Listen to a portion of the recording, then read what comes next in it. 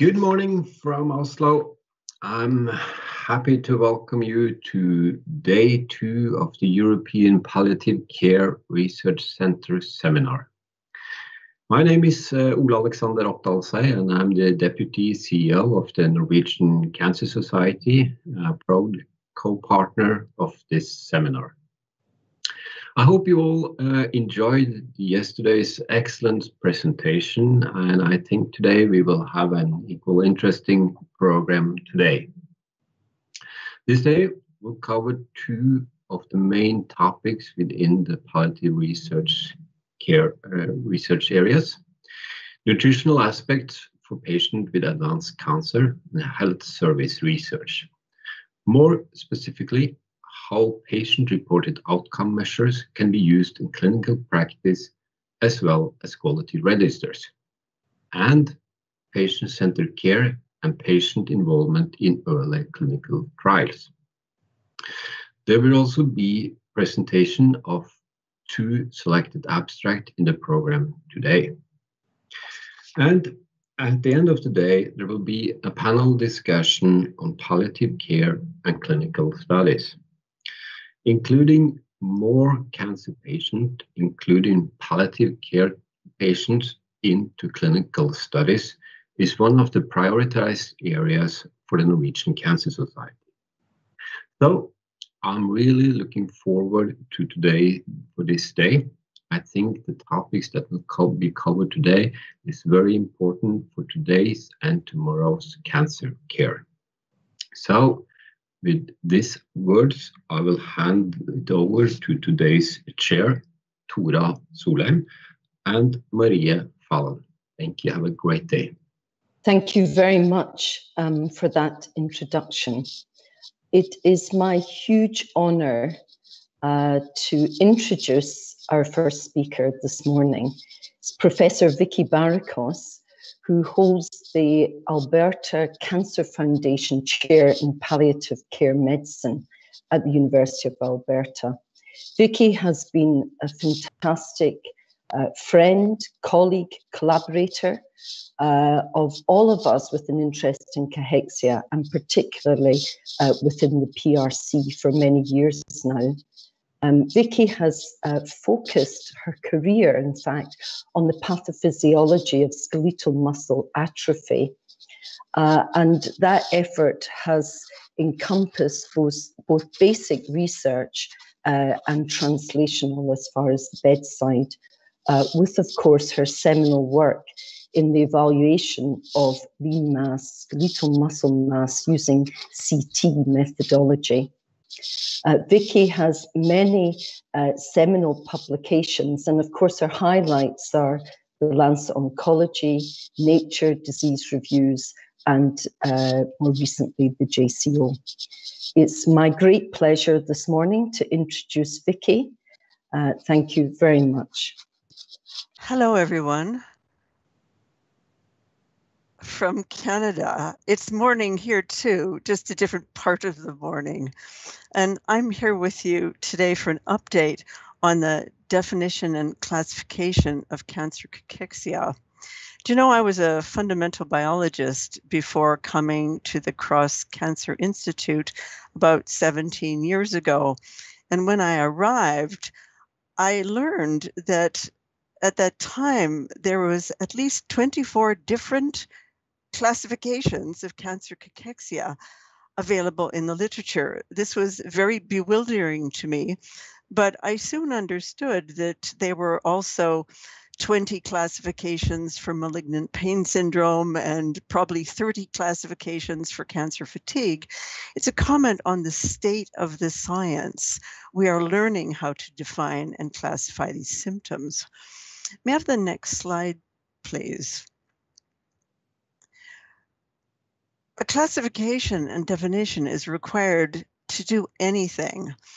So to begin the process, Ken Fearon gathered a group of clinical experts and published in 2011 this paper entitled Definition and Classification of Cancer Cachexia.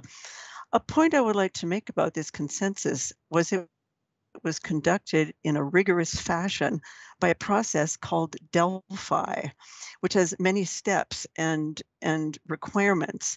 I would like to point out that when we undertook this Delphi, we set the following criteria for agreement. To be included, any statement had to have a mean score of 8 out of 10 for agreement, but we also did not permit any dissenting votes. So if even one person disagreed with a statement, we would discuss, review, research, and then agree or not, as the case would be, but we needed complete agreement to come up with the statement, which is next here, the definition of cancer cachexia, a multifactorial syndrome of weight loss defined principally, or most importantly, by loss of muscle mass, because it is that which associates with morbidity and mortality, with or without loss of fat. This syndrome cannot be fully reversed by conventional nutritional support, though it can be partly reversed, and it leads to progressive functional impairment. The pathophysiology, that's to say the negative protein and energy balance, was defined to be driven by a variable combination of reduced food intake and abnormal metabolism. Next slide. This pictogram is a synopsis of that, a wasting syndrome with important muscle losses, driven by deficits in food intake and a collective of changes defined as abnormal metabolism, and then impacting principally and importantly on physical functioning. So I want you to think about this as being kind of a concept map, more than a classification at this point. If we go to the next slide, another concept important. May I have the next slide, please? Another concept important about cachexia is the fact that it's progressive. So starting without weight loss, it begins, it increases, and it is cumulative over time, reaching 5 or 10 or eventually 20% or more. And that additive nature of the weight loss leading to progressive depletion was also attributed the concept of precachexia, meaning some early onset phase. This precachexia did not have any diagnostic criteria at the time, and then evolving to fulminant cachexia, and finally to an advanced stage near death of potentially refractory cachexia. A diagnostic criterion of 5% weight loss was set for the boundary of the beginning of classifiable cachexia. May I have the next slide, please? Another concept within this and related to the prior one is the classification of severity. And this is now a description, not a classification, but a concept that this could be classified according to the degree of depletion. So how low is the BMI in combination with the degree of ongoing weight loss? What it means simply is that if you're going to lose 5 units of BMI, it probably makes a big difference whether you started at BMI 22 or you started at BMI initial value of 35. So this concept is one thing in the consensus which has progressed. May I have the next slide, please? So that concept was evaluated in 2015 publication of Lisa Martin and co-workers. Lisa gathered an international cast of characters and developed a sample of 8,000 cases of patients with advanced cancer at risk for cachexia. To test that concept, she stratified into 25 groups this population encompassing 5 strata of BMI and 5 strata of weight loss, which were defined not by somebody else, but by the data in this data set. The numbers in these boxes are the median overall survival of the patients in each group in months. And here you can see that if you are large and have limited weight loss, survival could be 20 months, whereas if BMI is low and weight loss has had a high magnitude, then the survival could be 4 to 5 months. So this stratification is usefully organized into a grading scale or classification, which is shown in the next slide. So in this schema, the survival bands, which are similar to each other, have simply been organized into a numeric grading scheme going from grade 0 to grade 4, which is convenient. It turned out that way because it seems that oncologists are quite capable of counting to 4, at least where it concerns the scaling of cancer-associated symptoms. If you look at this grading scale then by tumor type, you can see that as it was designed, the weight loss grade scales with survival, with a considerable difference in survival between weight loss grade 0 and weight loss grade 4. So this grading scheme aligns again with this concept of a progressive thing leading ultimately to death. May I have the next slide, please? Here, I would like to mention just briefly that muscle loss was a diagnostic criterion expressed in the original consensus. And in research, it has become quite clearly a major important diagnostic criterion. Over 600 papers have in the meantime been published using CT imaging metrics to quantify and classify muscle wasting in patients with cancer associated with mortality and other poor outcomes. I'm not going to stick on this criterion for the reason that I have other things I'd like to share with you. And the big issue, I think, with this criterion now is that it needs help to become part of the clinical workflow, which it presently it is not. So if I may have the next slide, please. Just going back to my schema to say that in the original consensus, the expression of the pathophysiology was just this simple: that food intake was impaired, that the patients were not having a good appetite, that many symptoms were impairing their eating, and then that the metabolism also seemed to be aberrant in a variety of different dimensions, but this was very poorly characterized. So I want you to jump from this perspective, which we had in the consensus in 2011, to my next slide, where I've created a synopsis from 2018 of what that blows up to now, given knowledge which has accumulated in the intervening time. So in this depiction, we understand the tumor and its interactions with the host immune system are creating a legion of molecules that I would refer to as catabolic factors.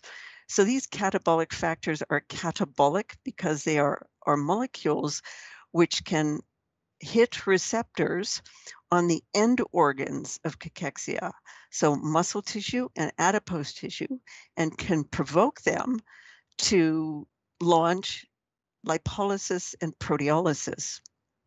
These molecules, many of them, can also interact with the central nervous system, where you have your large overarching control of body weight, profoundly altering the central nervous system's neuroendocrine outputs, neural outputs and behavioral outputs, all of which are catabolic in nature and contribute further to the wasting process.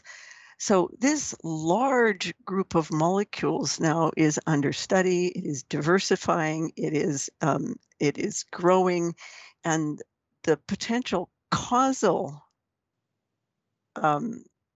role of these molecules is being explored. So here we have a great deal of knowledge that plays into our understanding of the etiology, which ultimately must be used or can help us make classification and diagnostic criteria. This is the simple picture. If you go to the next slide, I'll add one more slice to my onion. Cachexia rolls out in a medical oncology setting where patients with advanced cancer are being treated with systemic therapies. And I would add to this model the idea that anti-neoplastics as a class are very diverse. Many of these drugs could be called catabolic factors in a similar manner as these other molecules I described to you before. For the following reasons, in the next slide, which I will articulate, the chemotherapy focused on the tumor goes everywhere else. It profoundly alters the central nervous system, generating further anorexia and misbehaving sympathetic neuroendocrine and behavioral outputs. It interacts potently with the gastrointestinal tract, adding a whole layer of nutritional impact symptoms and metabolic changes. So adding to the load of metabolic dysfunction and reduced food intake. And now we're learning that many anti-neoplastics enter muscle cells and adipocytes and directly provoke excess lipolysis and proteolysis there. So treatment is going to be a criterion value in our understanding of the risk of cancer cachexia. In the next slide, I'm going to move to my last subject.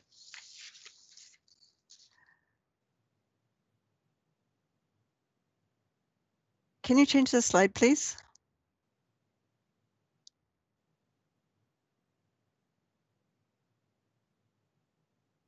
Thank you. So my last subject that I would like to talk to you about and put in perspective is the quality of life piece of cancer cachexia, the patient experience. So in our earlier time, we identified its impact to be principally related to physical functioning, and that was a deficit in the original consensus. Cachexia transforms vital, vigorous people into nothing in a short period of time, which is hugely impactful on the person. And the other gigantic impact is on their ability to enjoy the daily ritual of preparing and sharing food with family. This is an area under development at this time, and I would like to point out to you in my next slide a very nice piece of work done also according to rigorous criteria, and it is the development of the cachexia-related quality of life tool, the QLQ CAX-24, which is a new instrument undergoing further validation, but it gets at these key things that we want to know to be able to assess our patients. What is distressing them about their weight loss as their body goes to an emaciated state? What is the impact of the food intake on their feelings of well-being and their relationship with their family? And further, how does this wasting syndrome influence their course and their worry about the loss of autonomy? So if I may go to the last slide, please. I guess this is my point. This cachexia was broad, And based on concepts in large part, it had key important themes that have been pursued over time, and that is building and developing to further important information that helps us classify and develop diagnostic criteria for cancer cachexia. But you might agree with me, it is high time for version 2.0 of this effort, and I'm delighted to tell you that it is in progress under the excellent leadership of Drs. Fallon Casa, Laird, Martin, Solheim, and Barakos. Thank you very much. Thank you, Professor Barakos. This was a wonderful, clear, and informative presentation. It really shed light on the challenges, but also alluded to what we can achieve working with cachexia. I was wondering if there are any questions from the audience. Let's see in the chat. Oh, there's many questions. That's good. Do you know if we have been able to clearly demark when the process of anorexia cachexia become irreversible, when pre-cachexia is progressing to cachexia? Thank you. I think we need very important longitudinal trajectories to characterize the whole process from beginning to end. And we do not have that yet, but some people are developing it. It's very important because we have no idea of what it is pre-cachexia and its final and potentially refractory stages. We do not have any indices of that. Very important. One more question. Do you have any recommendation in how to manage cachexia? Oof. It's a tricky one. I would say that very simply. You will find my name on 2 clinical practice guidelines. One is the SPEN guideline on nutrition in oncology, published 2017, and the other one is the ASCO guideline for management of cancer cachexia, and was just published in the Journal of Clinical Oncology. If you compare and contrast these guidelines, it will be an interesting lesson for you, and it really underscores how much more work we have to do in the other part of this, which is developing a body of rigorous, high quality evidence in order to be able to have the evidence to care for people with cachexia.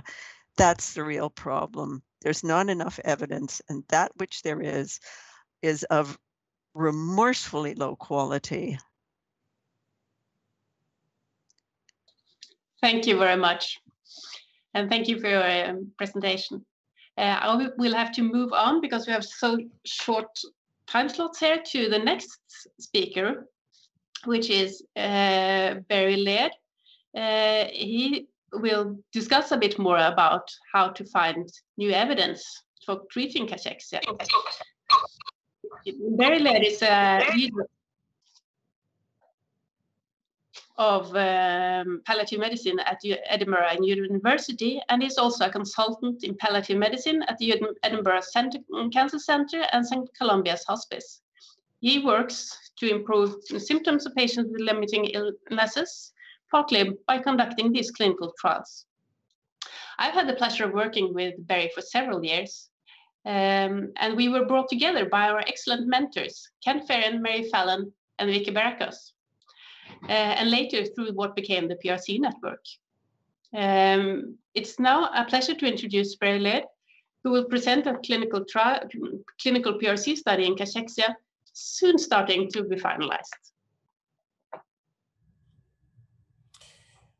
It's a real pleasure today to present at this PRC meeting to discuss the MENAC trial. My name is Barry Laird, and I'm a reader in palliative medicine at the University of Edinburgh, and I've been working on the MENAC trial and related studies for over a decade now. It's really an exciting area to work in because the MENAC study really represents one of the first trials of its kind which tries to improve treatment of cancer cachexia.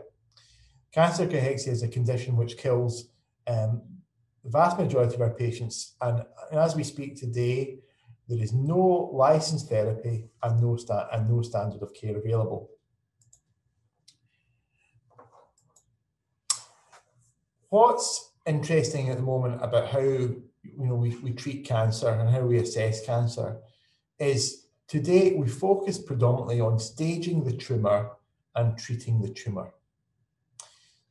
Any of us who have been to cancer MDT meetings will note that we take a lot of time discussing the extent of the stage of the cancer, whether it's TNM stage, and also the detailed histopathology of any tumour. But yet we spend very little time staging the host. We may do a rudimentary assessment of performance status, but that can often be done quite badly and often inaccurately. So we don't really stage the host. We then really proceed to treat the tumour with systemic anti-cancer therapies or indeed immunotherapies, but we really neglect to treat the host. So we really propose a new paradigm where, as well as staging the tumour, we stage the host, as well as treating the tumour, we are treating the host. Now, the concept of treating cancer cachexia in relation to this present work was developed by my late colleague, Professor Kreftforeningen, Professor of Surgical Oncology at the University of Edinburgh. And he published this paper in the European Journal of Cancer in 2008. And he suggested that cancer cachexia has a multidimensional genesis.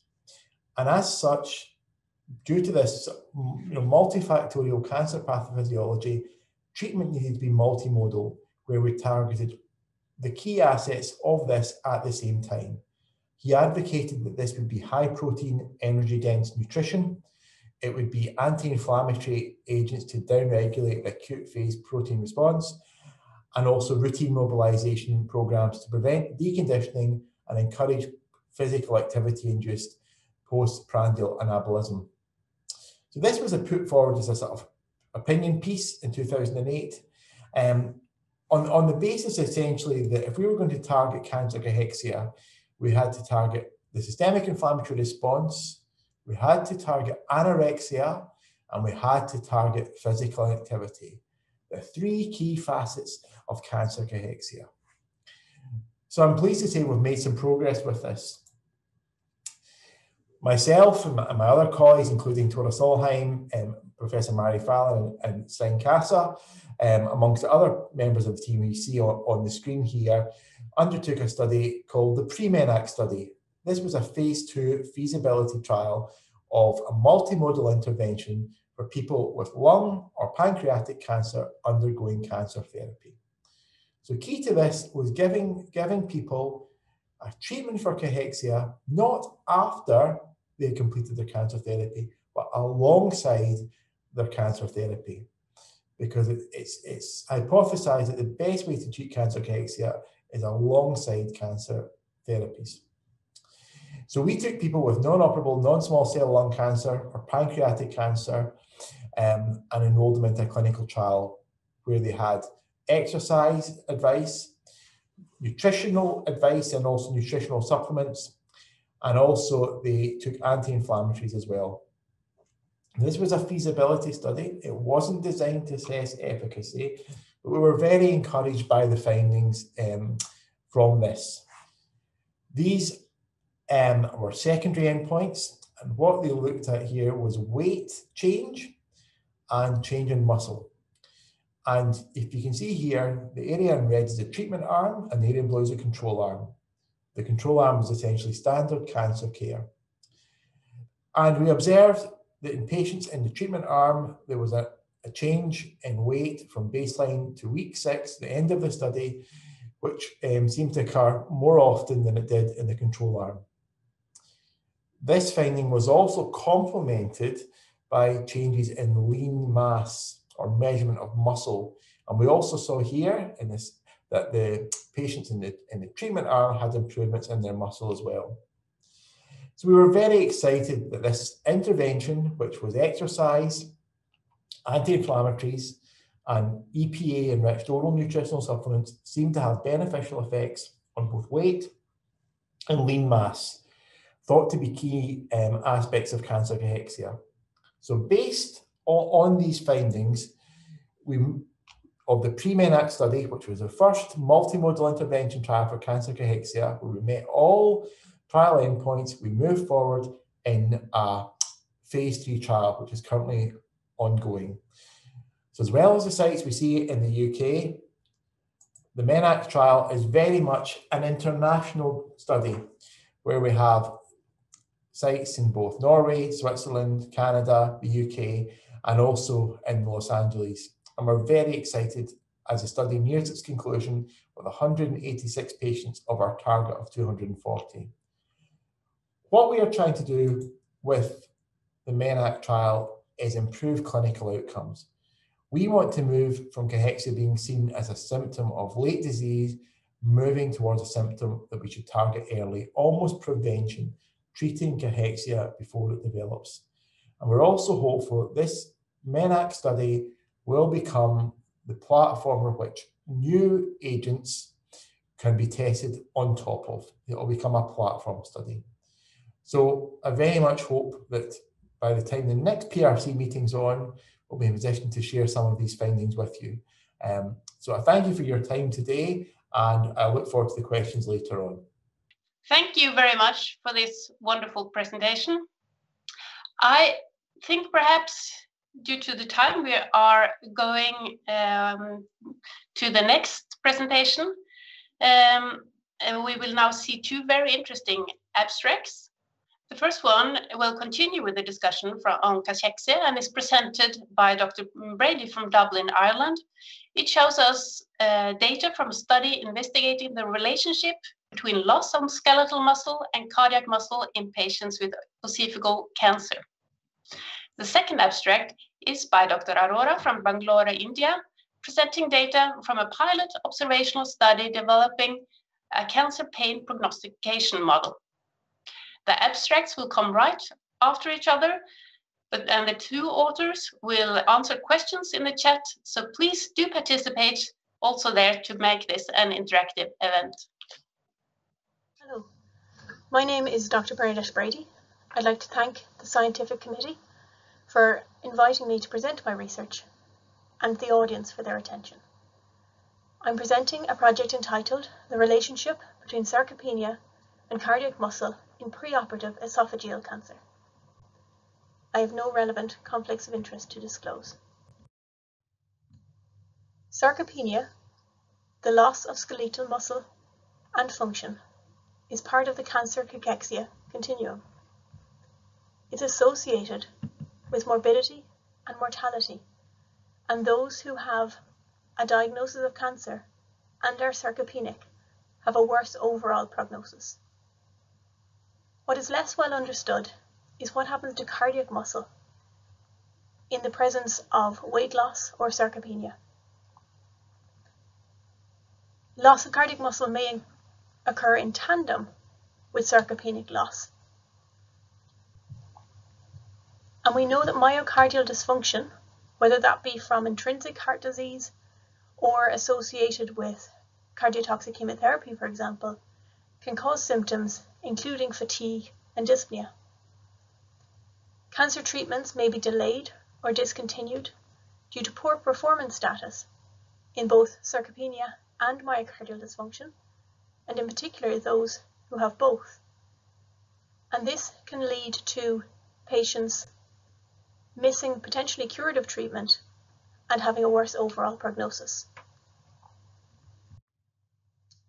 The aim of this study was to identify the relationship between sarcopenia and cardiac muscle size and function in a cohort of preoperative esophageal cancer patients.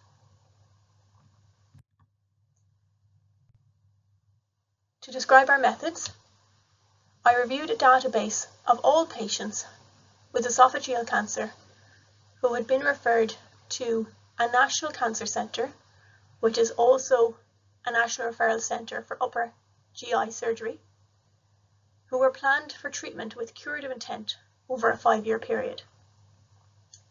The inclusion criteria for this study were that they had either a PET-CT or CT plus an echo within 90 days of each other in the tertiary referral centre.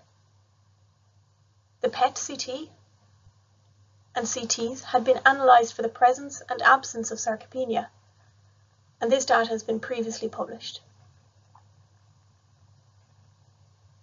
We analysed the echoes for cardiac muscle, size and function. We then calculated associations between the presence or absence of sarcopenia and myocardial function, with the comparisons being tested using independent t-tests, and calculated correlations of myocardial function with a skeletal muscle index using either Pearson or Spearman correlation coefficients as appropriate.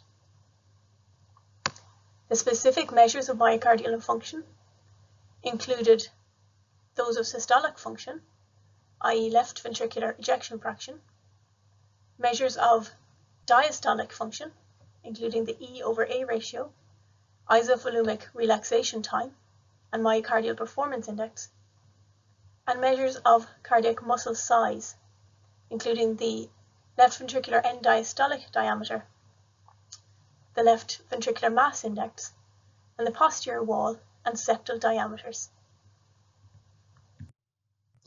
I'm reporting the results of 48 participants, of whom 40 were male, which reflects the preponderance of males diagnosed with esophageal cancer.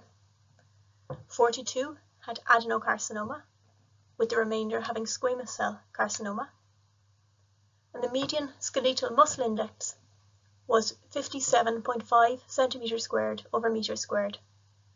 For reference, sarcopenia is defined using the Prado definition as a skeletal muscle index of less than 52.4 centimeters squared over meters squared for males and less than 38.5 for females. In this cohort, 8 or 17% were sarcopenic at diagnosis. So when we compared the cardiac dimensions in the patients with and without sarcopenia, the results of note are that both groups demonstrated evidence of diastolic dysfunction with a reduced E/A ratio. So a normal E/A should be greater than 1. The group with sarcopenia, E/A was 0.86, and group without sarcopenia, E/A was 0.96. There was also a prolonged isovolumic relaxation time, with normal being between 70 and 90, and the sarcopenia group had an IVRT of over 111. Of note also is that systolic function was not affected, with both groups having normal ejection fractions of 67 and 66% respectively. There was a significant difference in LV mass index and septal diameter between the groups with and without sarcopenia, with these measurements being bigger in the sarcopenic group. When we correlated the cardiac dimensions with the skeletal muscle index, we didn't find any results of statistical significance, although the LV end diastolic diameter correlation with skeletal muscle index did approach significance. So the summary of results shows that there was evidence of diastolic dysfunction in both groups, which was more marked in sarcopenia, despite normal systolic function. And this reflects the fact that due to the compensation mechanisms in the heart, systolic function can be normal for quite a length of time after cardiac dysfunction is present. LV mass index and septal diameter differed significantly in those with sarcopenia compared to those without, and both measurements were higher in the sarcopenia group. So this suggests that this cohort of patients had cardiomyopathy or hypertrophy rather than cardiac atrophy. I would suggest that all patients with cancer should have assessment for sarcopenia and cardiac status. This could facilitate identification and treatment of burdensome symptoms, avoid morbidity, and improve overall prognosis. Again, I'd like to thank you for your attention. I'm happy to take questions in the chat box, or if you'd like to follow up with me afterwards, my email address is on the slide. Thank you.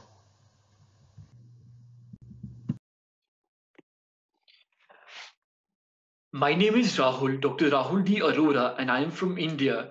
And the topic of my presentation is on development of a composite cancer pain prognostication model, a pilot observational study. These are my disclosures. The outline of this talk includes a discussion on cancer pain prognostication, a brief overview of the development and characterization of pain in advanced cancer, an observational trial, and development of a composite pain prognostication tool, a pilot observational study. The unique interpretation of a patient's pain experience, as well as many factors that may contribute to it, have impeded the development of a standardized classification system.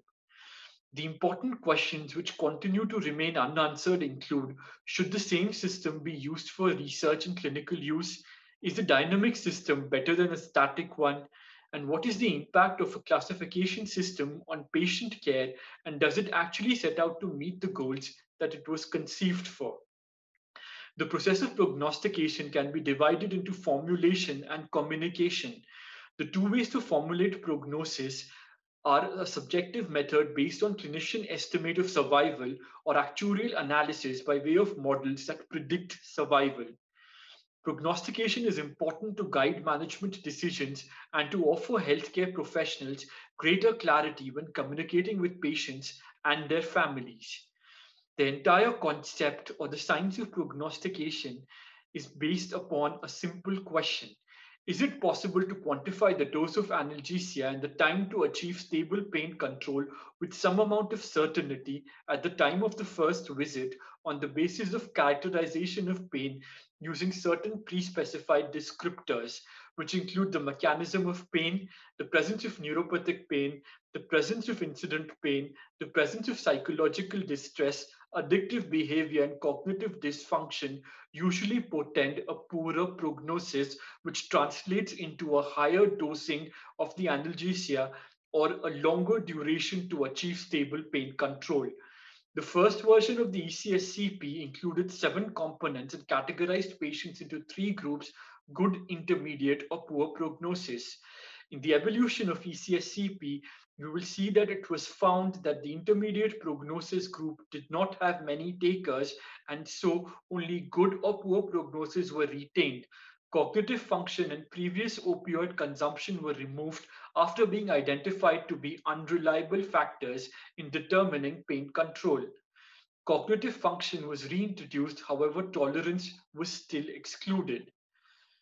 The terminology endpoint classification system for cancer pain was introduced, which reduced the number of features from 7 to 5 and is retained as such. The first study includes development and characterization of pain in advanced cancer, an observational trial. It was an observational prospective study in an outpatient setting of the Tertiary Care Cancer Center, which includes palliative medicine referrals of mainly advanced cancer patients. 96 patients were screened and 85 met the inclusion criteria of moderate pain, as well as an estimated survival of more than 6 weeks. The median morphine equivalent daily dose was 45 milligrams, and the number of positive factors for poor prognostication of pain on ECSCP correlated with the modified equivalent daily dosage. Weak positive correlation was also observed between the neutrophil lymphocyte ratio, the platelet lymphocyte ratio, and pain intensity, which did not attain statistical significance. The science of pain prognostication needs to incorporate an element of survival, and inflammation-based prognostic markers such as NLR, PLR, and serum hemoglobin were proposed as markers of chronic inflammation. The second study is the development of a composite pain prognostication model, a pilot observational tool. There have been numerous attempts to revitalize the concept of pain prognostication with inclusion of personalized pain goal and time spent during psychological liaison to better define the pre-existing construct of complexity or difficulty in achieving stable pain control on the ECSCP. The inclusion of biochemical and hematological parameters have been proposed as a means of redefining pain prognostication with an added emphasis on survival. A composite pain prognostication tool consisting of the ECSCP, the pain intensity or numerical rating scale, the NLR, the PLR, and biochemical parameters such as serum albumin and creatinine was administered to 215 patients with cancer pain. They were both in the outpatient as well as the inpatient setting, both early and advanced cancer patients, and over a period of 3 months. Neuropathic pain, presence of incident pain, psychological distress, absence of addiction, and cognitive dysfunction were majority descriptors on the ECSCP. The mean med was 50.3 milligrams, whereas the cumulative med, which also included NSAIDs within its purview, was 54.3 milligrams.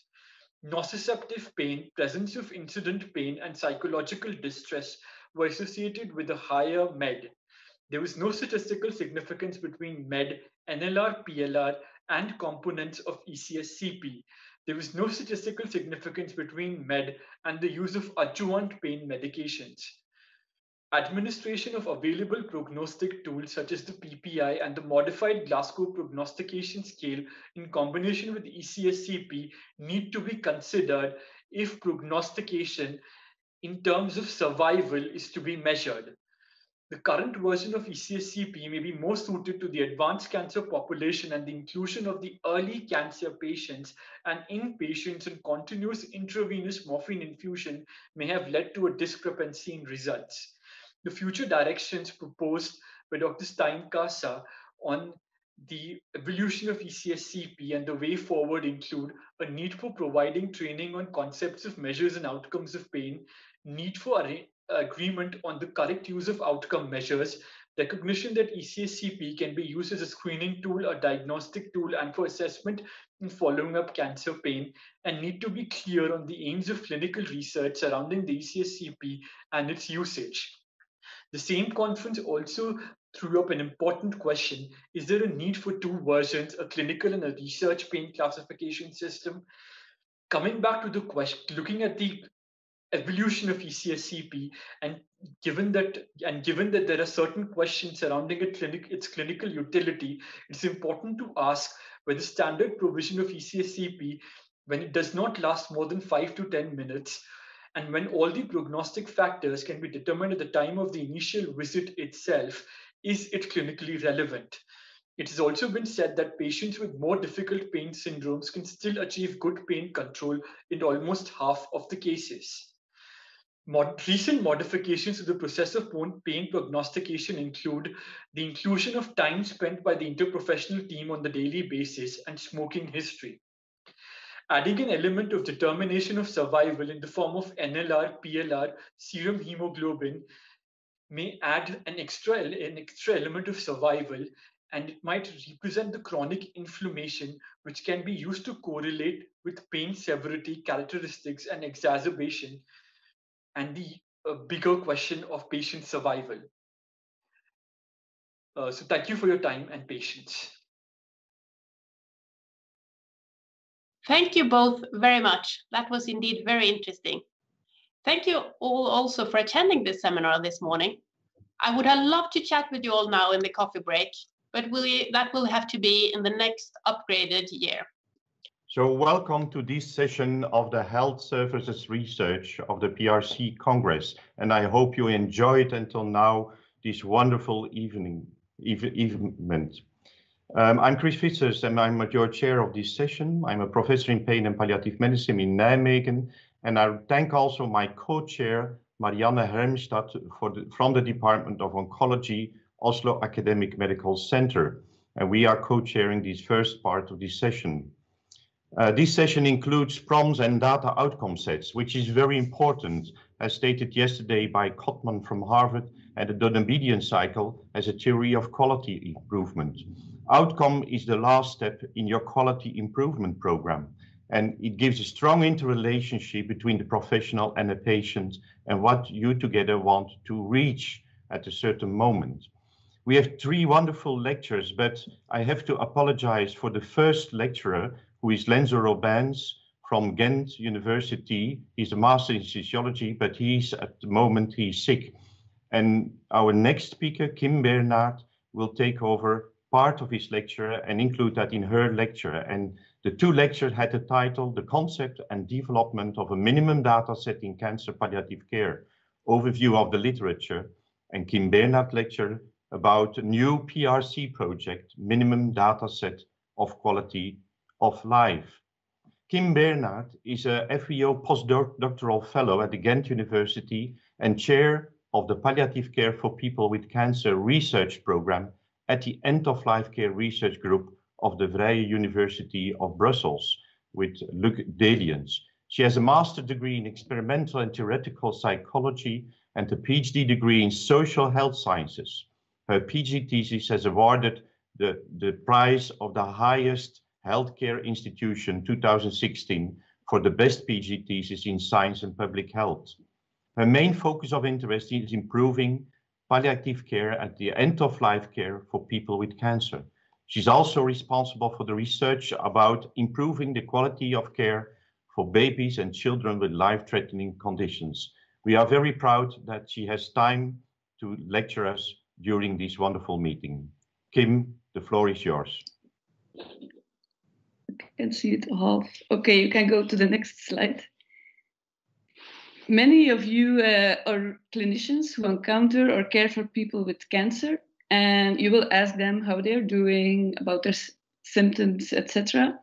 And at some centers, they ask it orally, or maybe they write it in the electronic patient file on a paper and pencil, or in an app. And although some centers do it systematically or routinely, it often does not happen yet.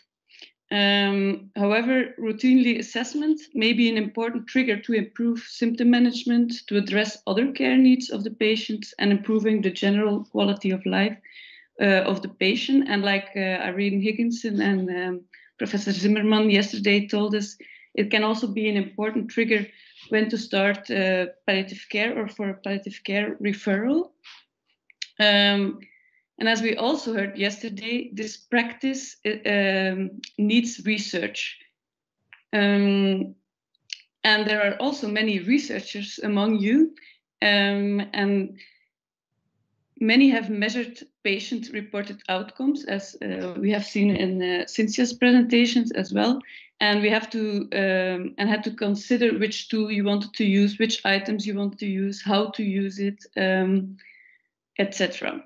And I think we lack, or what we miss in research is good longitudinal research. So a follow-up for a longer period of time, the patients with cancer. Also, international comparable studies are lacking.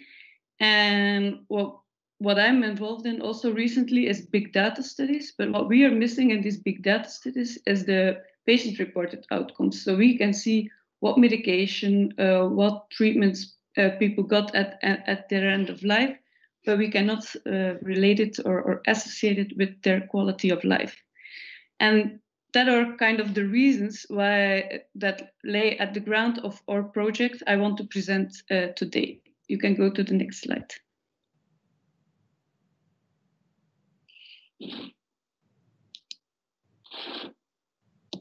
So an overview of today is I want to show you the overall goal of our project, the emergence of the project, and our project plan and where we are now. Next slide, please.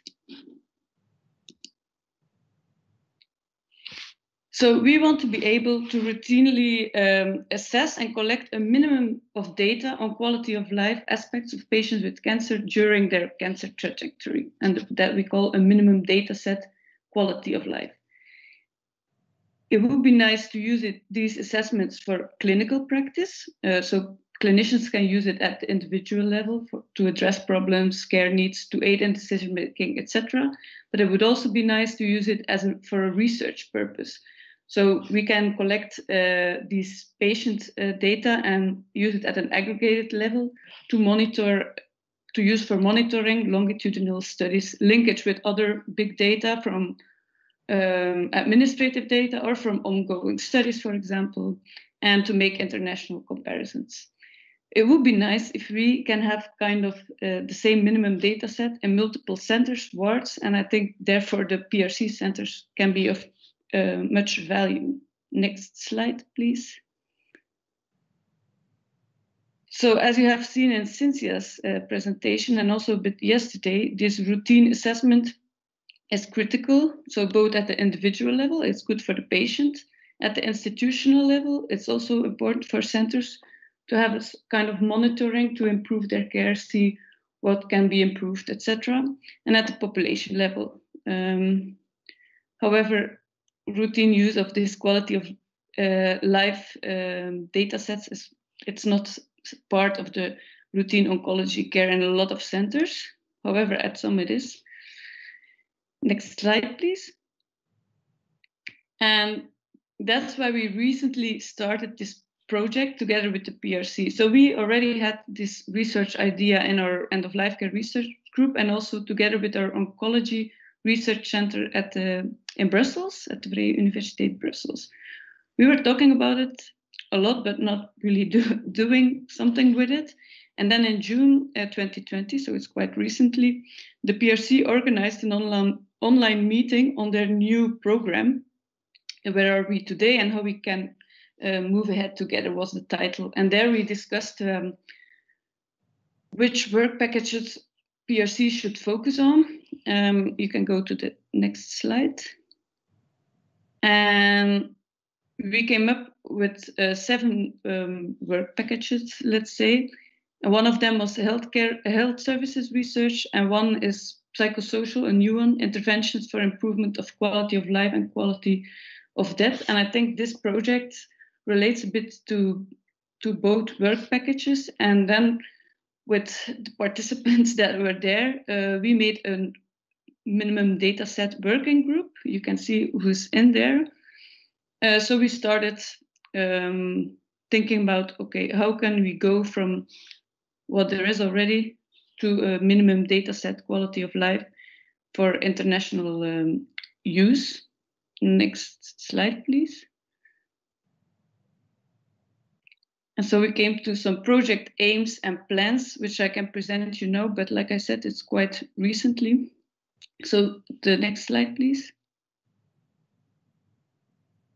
And we decided that the first step should be to explore what wards or what they are already doing. And we are looking especially now for feasibility reasons and practical reasons at the PRC centers, what wards are already using some kind of prompt or minimum data sets, and for clinical practice or for research, what are they doing? What can we learn from them? What is asked? What is the process? What are the procedures to do it? And then very importantly also, who of the members of the PRC who want to participate in this project and want to think with us about how to continue further and how to make it possible, because there are, like Cynthia showed, there are a lot of challenges as well to develop and implement this. So our first step would be an online survey we are now making for all PRC oncology and palliative care centers. We would like to send it in the beginning of 2021. And yeah, we know that there is great expertise within this PRC center, so it would be nice that a lot of you participate in it. Next slide, please. And then a second step, I think that will be a difficult one as well, is we need to develop a feasible data set that everybody wants to use, clinicians, that also researchers can do something with it, and that it can be international comparable with each other. And I think a Delphi method would be working well there, also with cancer patients included, expert clinicians, international researchers in the field, and we should focus and agree on what domains should be included. Can we use a measure that already exists, adapt it a bit or not? Shall we work with flexible items or not?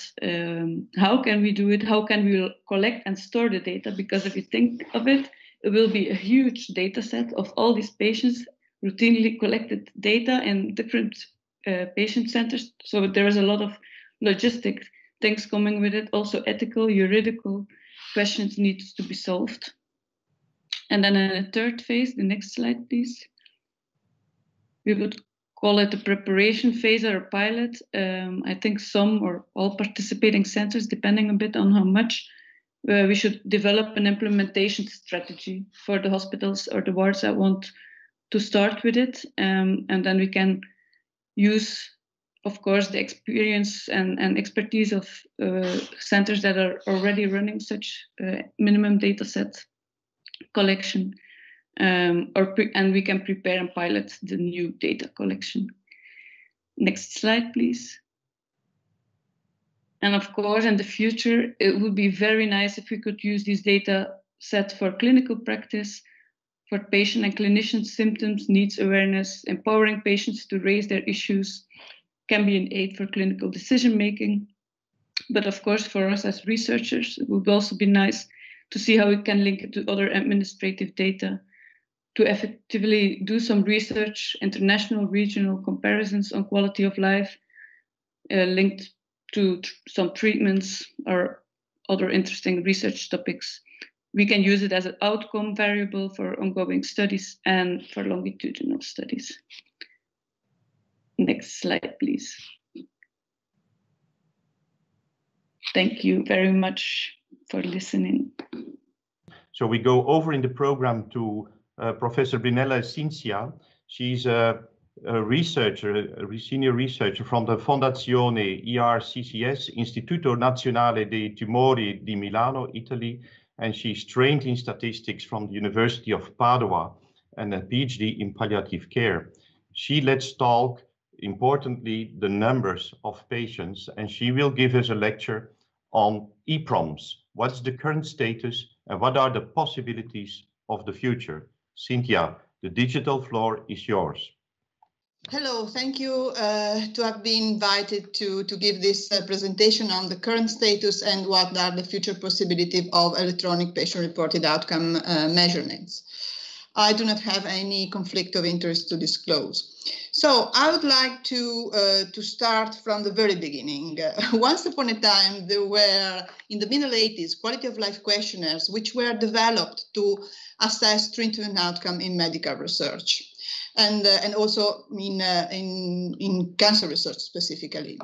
They represented a widening of the perspective from quantity to quality and a change from a physician-centered assessment to patient-centered outcome assessment, which was also one of the first steps towards patient-centered medicine. Later on, we also saw a wide improvement in the methodological quality of the tools we were using. We now do have standards for the development and for the quality assessment and the validation of patient-reported outcome measurements. We also saw a wide and exhaustive production, and we nowadays have a variety of tools. It's really difficult not to find the right tool for the right patient that we want to use in our clinical practice or research. We also saw a change in the terminology, which is meaningful in my opinion. We started from the very attractive quality of life terminology to the more appropriate health-related quality of life, more specific one, and then to the finally most appropriate one, which we are using now, which is the patient-reported outcome measurement and patient-reported outcome experiences. This is one of the last entries. More recently, we started to study patient-reported outcome assessments as interventions per se. We have now evidence, quite wide body of evidence, showing that routine patient-reported outcome measurements have positive impact on symptom control, patient well-being, cost-effectiveness, patient engagement, and even survival, even if we could discuss about this last outcome. But we do know that the outcome is positive. And then it is, last but not least, routine symptom screening is actually a key element of integration of palliative care and oncology. And I believe all of us agree upon this. However, due to barriers at various levels, systematic patient-reported outcome collection is not widely implemented in routine oncology practice. This is a matter of fact. Barriers are at different levels. You can find barriers at institution level. You need resources to do this kind of assessment. Barriers related to clinician. Clinician, mainly oncologists, must be more engaged in these assessment processes. Patients needs also to be motivated, and they may have problems in filling in with these questionnaires. And in the end, we may have also barriers related to the instruments itself. In particular, the instruments were developed as paper and pencil tools.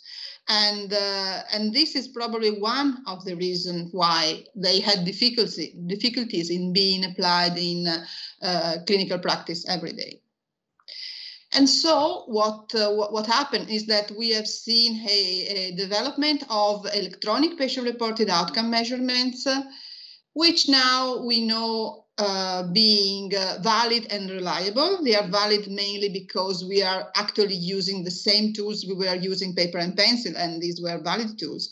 But they are reliable also because now we do have a body of evidence showing that the electronic assessment are actually producing scores which are equivalent to the paper and pencil collected ones. These kind of tools also allow, with respect to paper and pencil, allow distant follow-up, which is very important to assess patients' well-being in between visits, for example. They also facilitate the interpretation of the scoring, which was another difficulty for these tools to be applied in clinical practice, because they allow automatic scoring and easy and automatic scoring, and also graphical presentation with time trends to clinicians. And then in the end, they allow efficient standardized assessment of massive data collection. And in the era of big data, this is very important because they also allow integration with all these patients with other patient data from other sources. In the last period, we consequently saw a step increase in the number of electronic patient-reported outcome systems.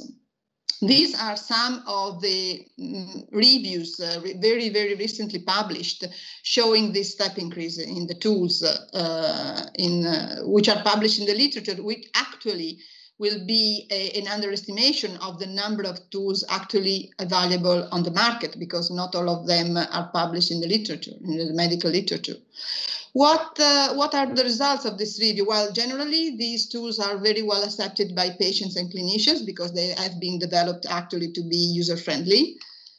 And they also proved to be feasible. At least they proved to be feasible in this research setting where the feasibility was studied. What other achievements did we have reached in this with electronic patient-reported outcome assessment? First, I would say all the tools guarantee security and confidentiality of data. It could not be differently, obviously. Most of them allow remote monitoring, not all of them do. Also, many allow real-time graphical display of the results to the clinician, which is very important for the use in clinical practice. And a part of them also have alerts for above threshold values. When patients provide the high values, the clinician is alerted on this. And then some of them provide also feedback for patients, and in some cases also self-management recommendations. But still, we are facing challenges, and we can do something more in the future for development. For example, this is, in my opinion, one of the most important issues, which is the integration with the electronic medical record. Most of the tools developed and present in the literature actually are self-standing tools.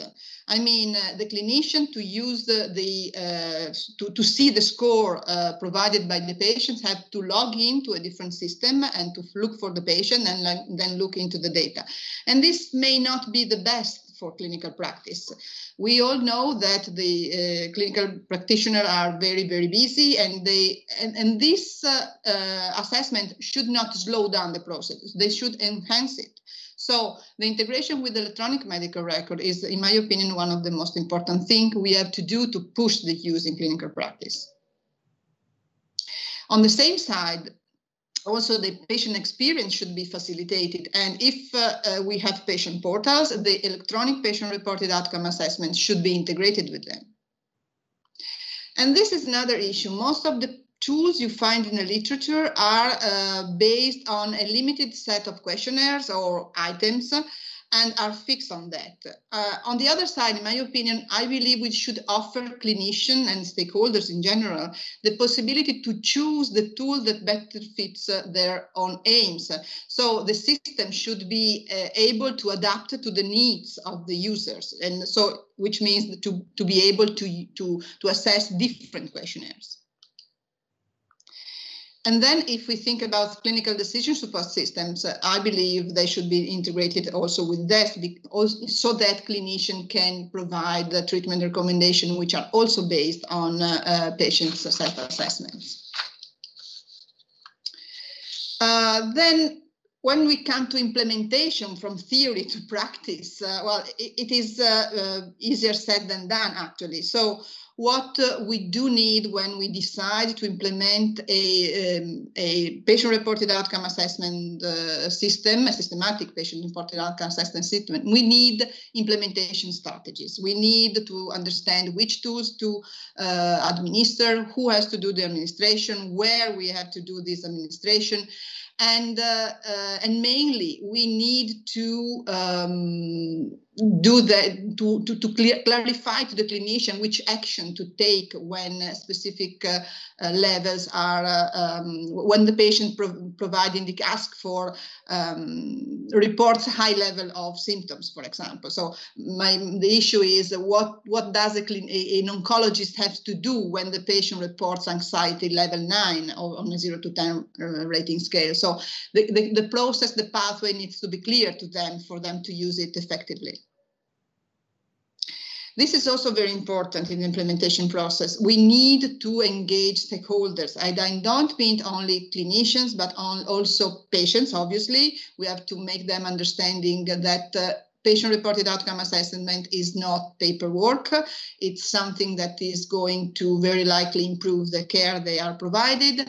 And we also have to involve other stakeholders like policymakers and those who pay, because we need for them to understand that in the end, in the long run, this kind of practices are going to help us saving also money and resources. And then we come to the research, because we said that these methods allow the possibility to collect huge amount of data. How we'll be using them? Well, the integration with data warehouses in the institutions is very much important, because this is the only way we will be able to analyze appropriately all this data. And also regarding data reusage, I believe we should consider the potential ethical issues and the problem of asking informed consent for a different use of the data. I believe on this sense, not only for patient-reported outcome, we should better explore the concept of data donation instead of informed consent to data usage. But this would be another topic, not for this morning. So it seems that we are ready for electronic patient-reported outcome assessment. There is evidence of clinical relevance. There is the attention of the scientific community. There is a widespread technology availability. Many people do have their own smartphone, and we should be able to, we should put in place systems that allows us to use them. And also digital literacy, which is one we are aware that not all patients are able to fill in these tools totally by themselves.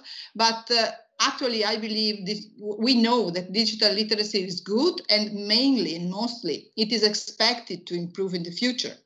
So we have to be prepared to how it will change. So what we have to do is just to do it.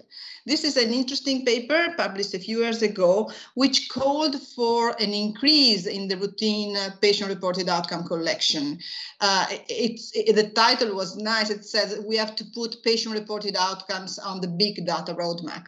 And the reason why we should do this is that we should maintain the achievements of the 80s. Otherwise, we will lose the patient-centered approach to care, because if we don't have what I would call promics, I believe we are missing something. We are having research and new developments not based on the patient perspective. In fact, we hear a lot about big data, comparative effectiveness, machine learning, rapid learning healthcare systems. I believe that in the future, probably not very next future, but in the future, what is likely to happen is that we will see a change in the way we are doing research and in the way we are consequently treating patients, because it will be very likely that we will improve in our possibility to predict treatment response and to understand in which subgroups of patients the response is better than the other. So we can drive our treatment choices depending on the new knowledge. But if, as I said before, if we want to allow the big data to be added to this, if we don't allow the patient-reported outcome to be added to the big data issue, I'm afraid we are going a step backward to the 80s as before. And I believe we should do this. We should put in place ways to collect systematic, high-quality patient-reported outcome assessment, because only in that way we will be able to treat our patients and not only their cancer. Thank you. Thanks for two very nice and excellent presentations. I see, first I'd like to thank Kim for taking on an extra presentation on such a short notice. Very well done. And I think you have raised two very important, pointed on two very important issues, the need for a uniform and agreed upon data set. It's much needed. Even if there is one, it needs to be improved, in my opinion. As far as I can see, there are no specific questions related to your presentation in the chat. Actually, here there is one. There is a question. Can we join this project despite we're not a part of the PRC centers? I guess you can respond to that, Kim. Yes, I think so. It would be nice. We started from the PRC because it's a group we know that have a lot of expertise, and we want to participate, as it is also a PRC project. But of course, if other people are interested, or they can send an email. I think that's a very good approach. It's always nice to include people from all over the world, actually, if they are willing and able to collaborate. So yes, I agree with you on that. And then there are quite a few questions for Cinzia. Actually, there is one from my co-chair, Chris Wissers. Isn't it most important to integrate EPROMs in the electronic medical record system of the healthcare professional? The export to warehouse should always be secondary. And I really agree to that. I think when it's not in the electronic patient records, it is cumbersome to use if you have to log on to a different computer that's outside the hospital networks, etc. I mean, all extra fuss reduces the use, which again reduces the evaluation of patient-reported outcomes. Any comments on that, Cinzia? Yes, can you hear me? Yes. I believe this is one of for example, we have a pilot study in our institution, and we made this choice to have the patient-reported outcome assessment embedded into the electronic medical record. And it took quite a lot of time to do this.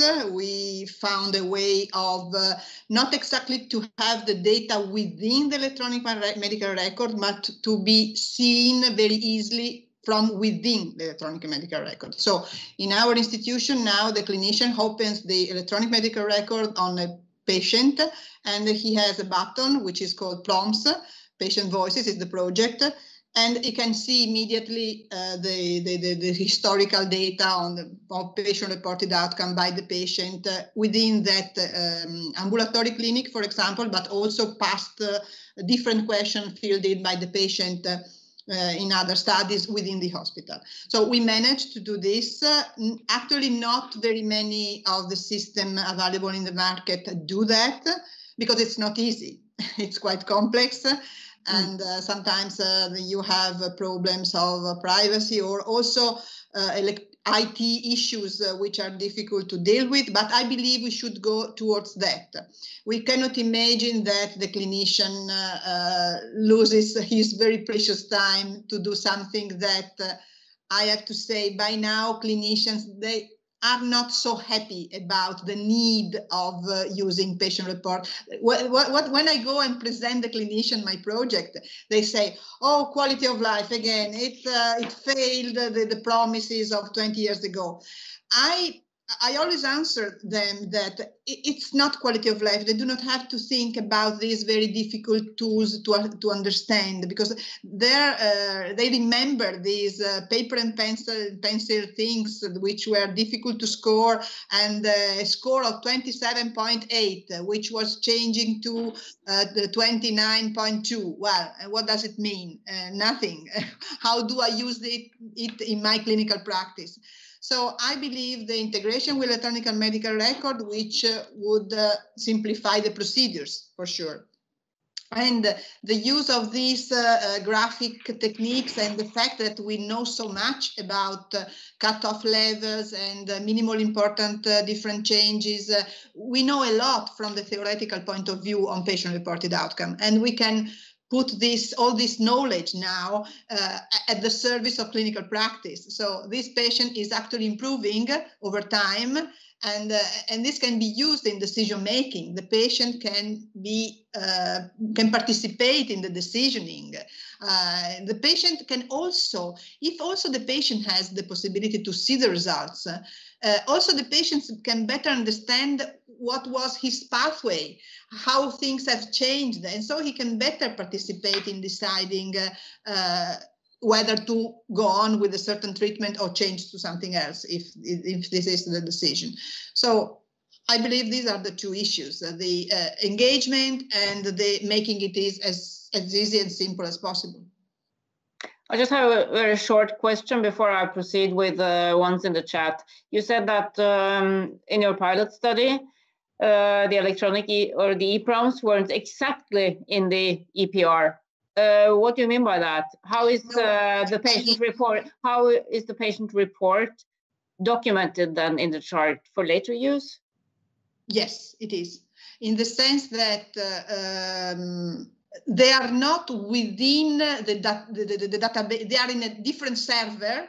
Actually, they are not within the electronic medical record. Also, because there were legal issues, the patients are not allowed to write into the electronic medical record. Right? Okay, so we don't have the data in the electronic medical record, but we have the electronic medical record which allows the clinician to see real time the prompts, which is what we need actually. And then the clinician can have a report, a text report, and if he believes that the report is okay, he can also take this report and put into his report of the day. So we choose this possibility. The data are not within the database, but they are linked with the data warehouse and all the other databases in the institution. Mm-hmm.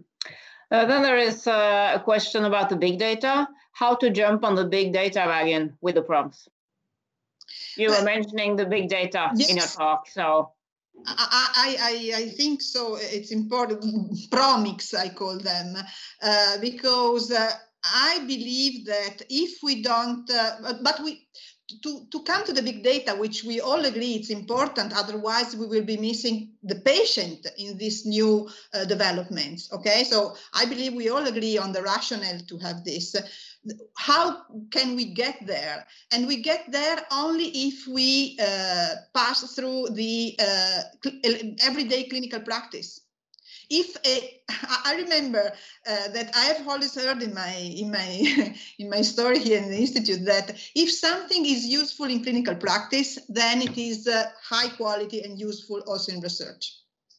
Because if we believe that we can collect all this data only for research, I'm afraid we will fail, as we have failed in the last 30 years, because we have good tools since 25 years from now, and we are not using them, and they are not in the prompts, in the big data. So we have to go through the routine clinical practice to have them very widely used and very high quality, because this is the other issue. If the patient is not convinced that these data are important, he won't fill in. If he will fill in a bad mood, or will ask the son or other caregiver to fill in. And we know that this is a risk of having low quality data, and we cannot accept this. So all stakeholders must be involved in this, and everybody has to understand the value of what we are proposing then. Yeah, thank you, Cynthia. So Kim, for you, are any incentives being offered to improve patient participation? Because also patients are very overwhelmed by their story, by everything what happens in the clinic, in the oncological pathway. So can you still add something that Cynthia was telling about patient motivation in your research? Yes, first I thought incentives in what way, but I think it can be of much added value for the patient if they have some care needs or symptoms even, and they cannot talk about it with their physician, or it's not collected, or you don't see it's getting better or worse, and we need to change some therapy, or we need to refer to other caregivers to help. The patient will still have the symptoms, and it maybe even get worse. So I think it's an incentive for the patient, of course, that we see the evolution of care needs, the evolution of symptoms, and that we really can address what is necessary as a clinician or other people in the caring for this patient. Okay, thank you. Marianne, you can invite for the coffee break or other questions. I think I would like to, squeeze in one more question for Cynthia, but we need a short answer this time. We have like a minute or so. What are your thoughts on remote monitoring of patient symptoms, like telemedicine, from outside a hospital or elsewhere? We have mobile phone apps and things like that. Will this form part of routine practice in the future, along with the EPROMs?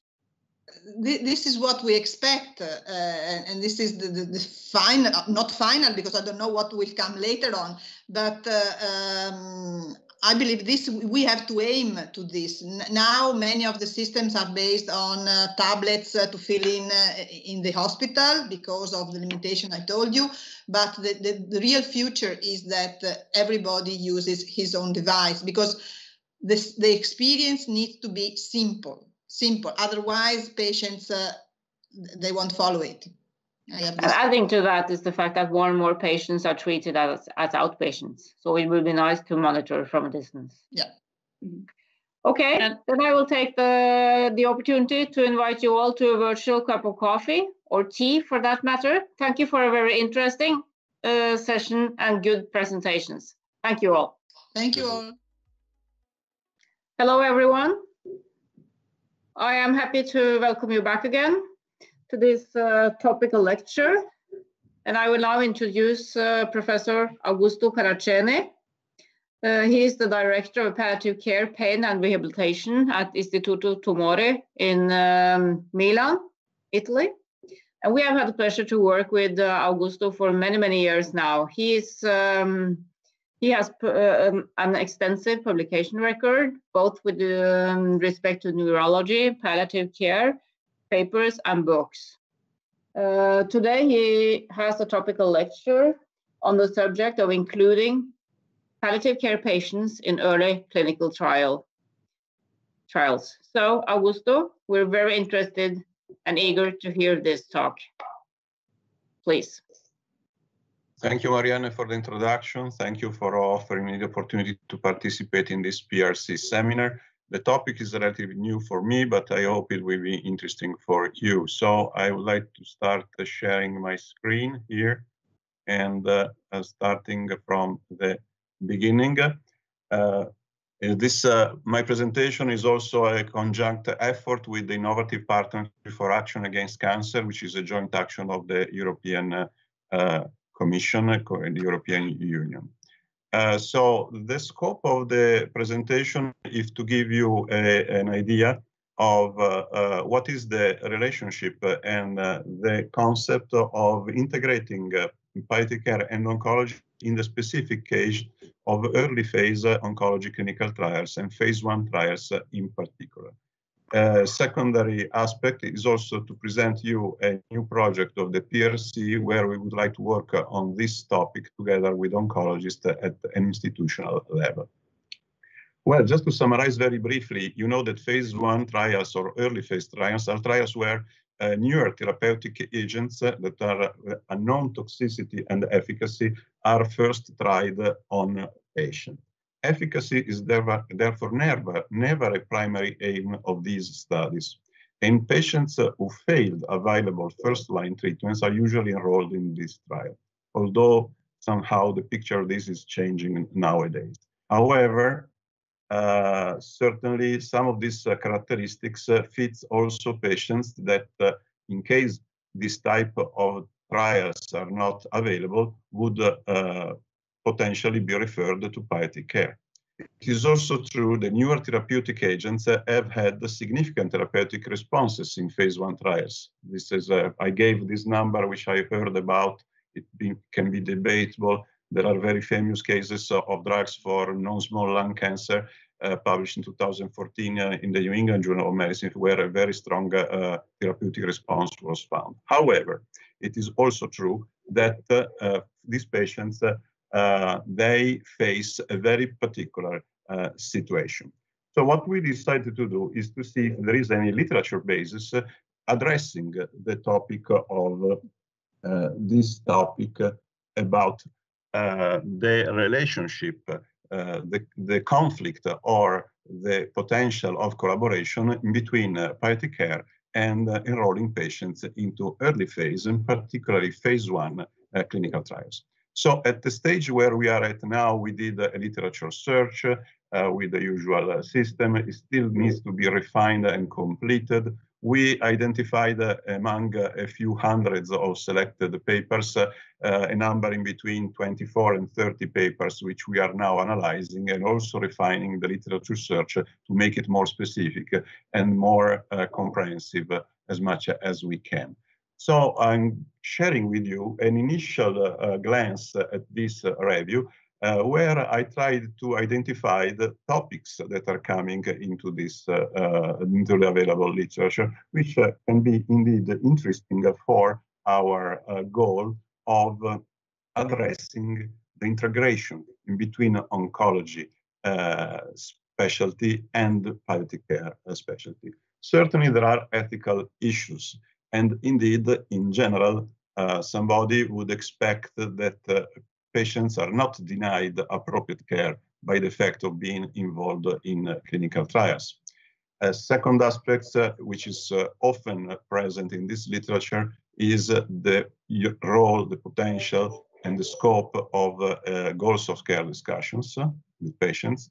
As we said, the appreciation of the scope of the trial and the potential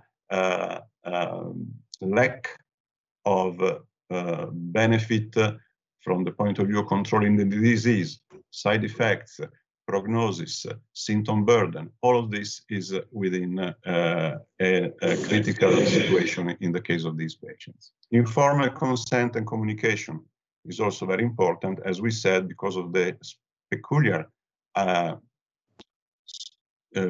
context that these trials do have. Second interesting topic, there is consensus that the palliative care needs that are assessed, that are empirically found in this group of patients are certainly high.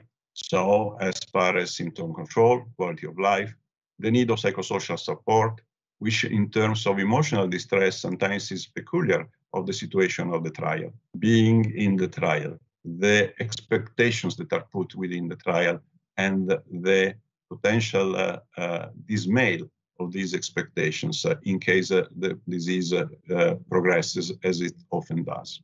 Advanced care planning, of course, is one aspect, and spiritual care also. So we have seen that this is coming through the literature, this specific literature, several times.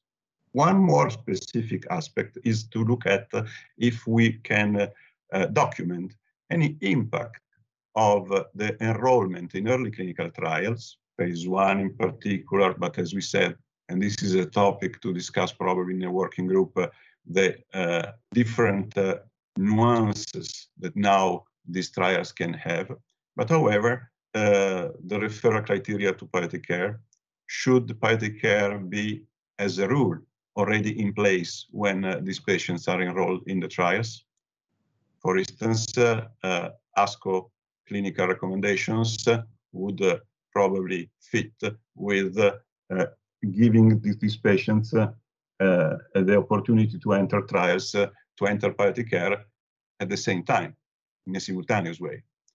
Patient expectations are very important, and they may be influenced by concepts that have been described several times in the literature when patients are involved, either objective impacts or subjective impacts associated with the expectations of the patients.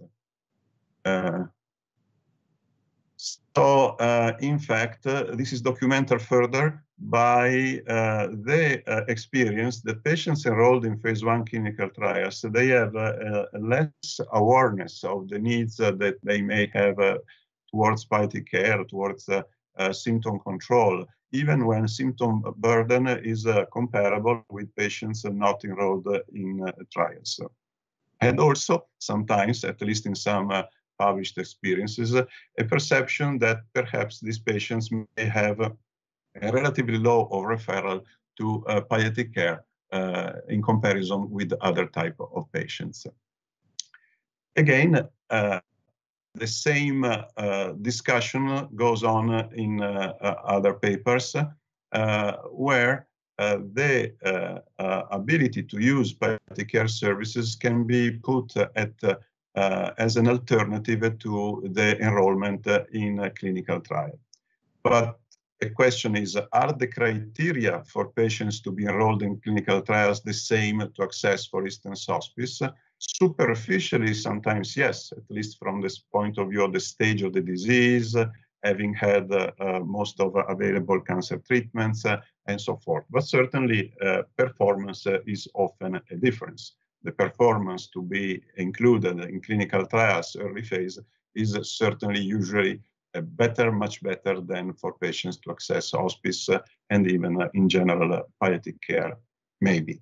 But certainly the prognosis in case patients are not going to have a therapeutic response is similar, and the potential for worsening while the trial is progressing is also very high. So we should ask the question, how can we bridge these needs with the access to appropriate services? Is the access to services during the trial something which makes the patients exit the trial? Is this appropriate? Or can we continue with the trial requirements also under palliative care service management? My personal observation about sponsoring companies is a side observation, if you want, because I strongly believe that some of the reimbursement that institutions get for performing trials, they do not include palliative care interventions. In my hospital, sometimes they cover for pain therapy interventions, and not always in all the negotiations with pharmaceutical companies. And I think this is a problem. Then, if we move to other type of evidence from qualitative data, but very interesting data, interviewing in this paper from the UK patients included in early clinical trials, phase 1 clinical trials in particular, it was interesting to read in the patient words that they indeed have a low perception of palliative care need, that they have the idea that palliative care is only end-of-life care, which may be a common belief also out of this context. Certainly, they have high psychological distress, which is also associated with a trial condition. Interestingly enough, some of them who were already engaged in palliative care before entering the clinical trial had indeed a better coping with the palliative concept per se and in how it could be integrated with the trial conditions. And in some cases, also the fact that participating in a clinical trial may be felt somehow conflictual with or inconsistent with the concept of palliative care or accessing palliative care. In the same study, also very interesting, the conclusions about formulated by the patients about palliative care per se. The concept that they thought that it would be important to introduce palliative care specialists earlier on, before even the trial access. That they lack information about palliative care, and they certainly would like to see a better picture, a more positive picture of palliative care, as it is being discussed also in previous presentations at this conference. What else in the literature? Are there interventions that have been tested in patients participating in clinical trials, in particular in early phase clinical trials, as far as palliative care interventions are concerned? We found only one clinical trial that has been out for a while now. Betty Ferrell is the principal investigator of this trial, where they tested a palliative care intervention for patients specifically admitted to phase 1 studies. So the inclusion criteria to access either the intervention or to be randomized to the control group, the inclusion criteria was to be included in a phase 1 clinical trial. All sorts of cancers were part of the trial, and the intervention was defined as it is described in these slides. So the palliative care intervention, I think, is another very interesting issue here, which has an overall meaning beyond the trial, I would say. When we talk about palliative care integration with oncology, what are we talking about? I think we should now be specific and be clear about what we intend. In this trial, the intervention was a nurse-led, the study nurse-led intervention, where the nurse was making a care plan based on the baseline patient evaluation. There was one interdisciplinary meeting to discuss the patient with nurses, chaplain, social worker, and the oncologist was invited to this meeting when possible. If not possible, the oncologist was told the meeting results.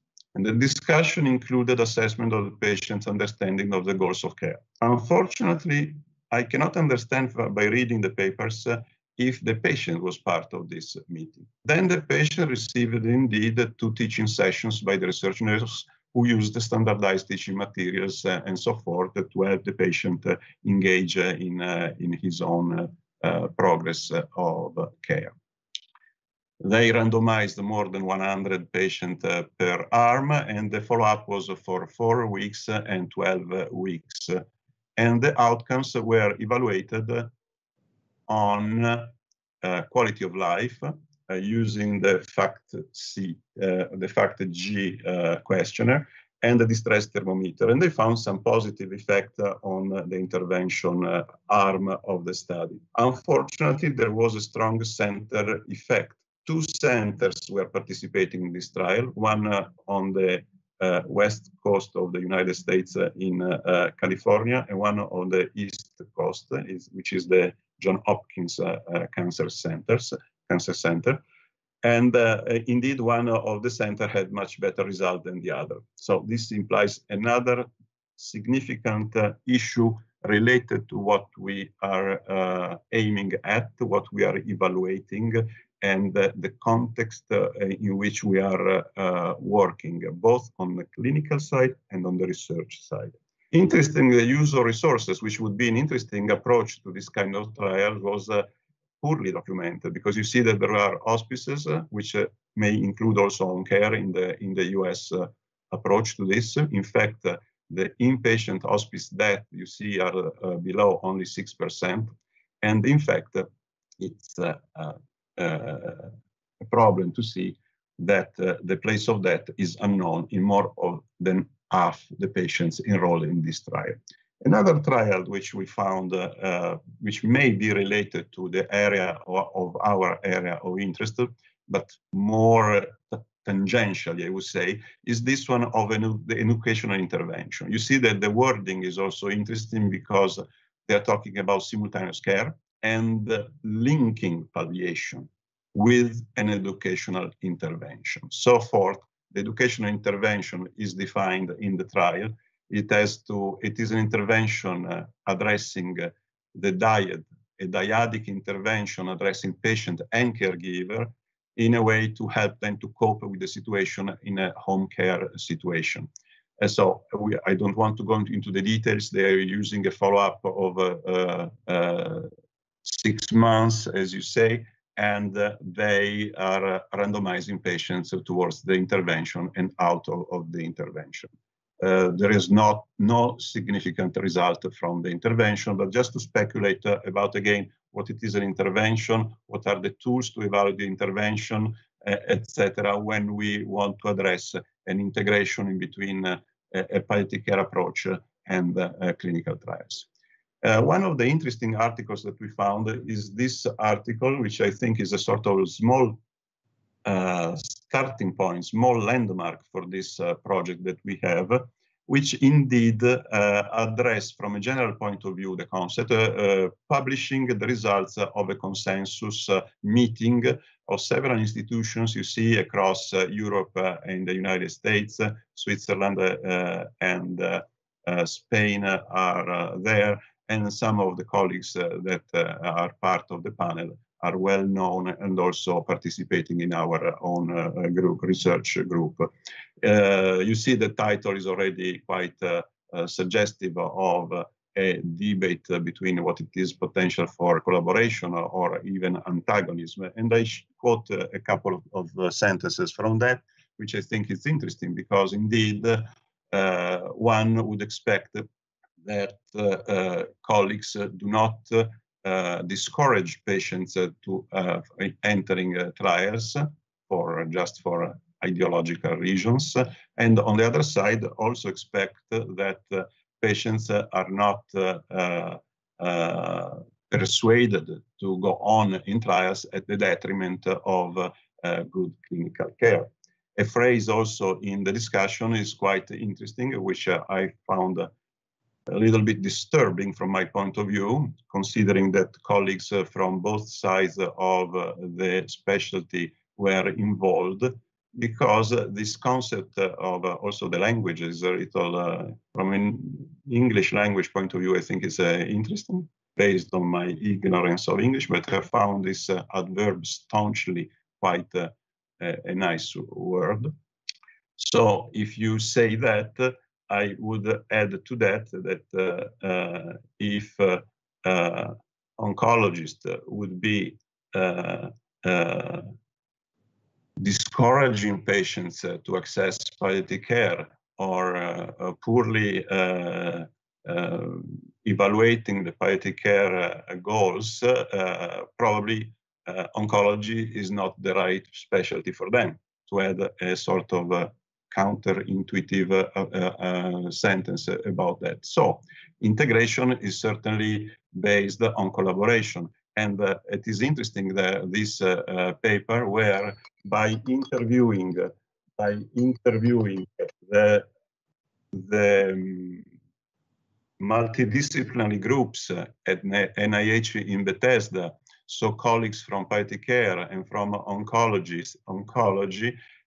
they all agreed that a standard of an acceptable model for integrating the two specialties concurrently in clinical trials is still needed and not yet developed. For all these reasons, I think it would be interesting to develop a project within the PRC using the evidence that we are being reviewing into the literature to clarify a number of topics. You see some of them summarized in these slides, and in a systematic way, and by building a consensus group between one palliative care and one oncology association or institution.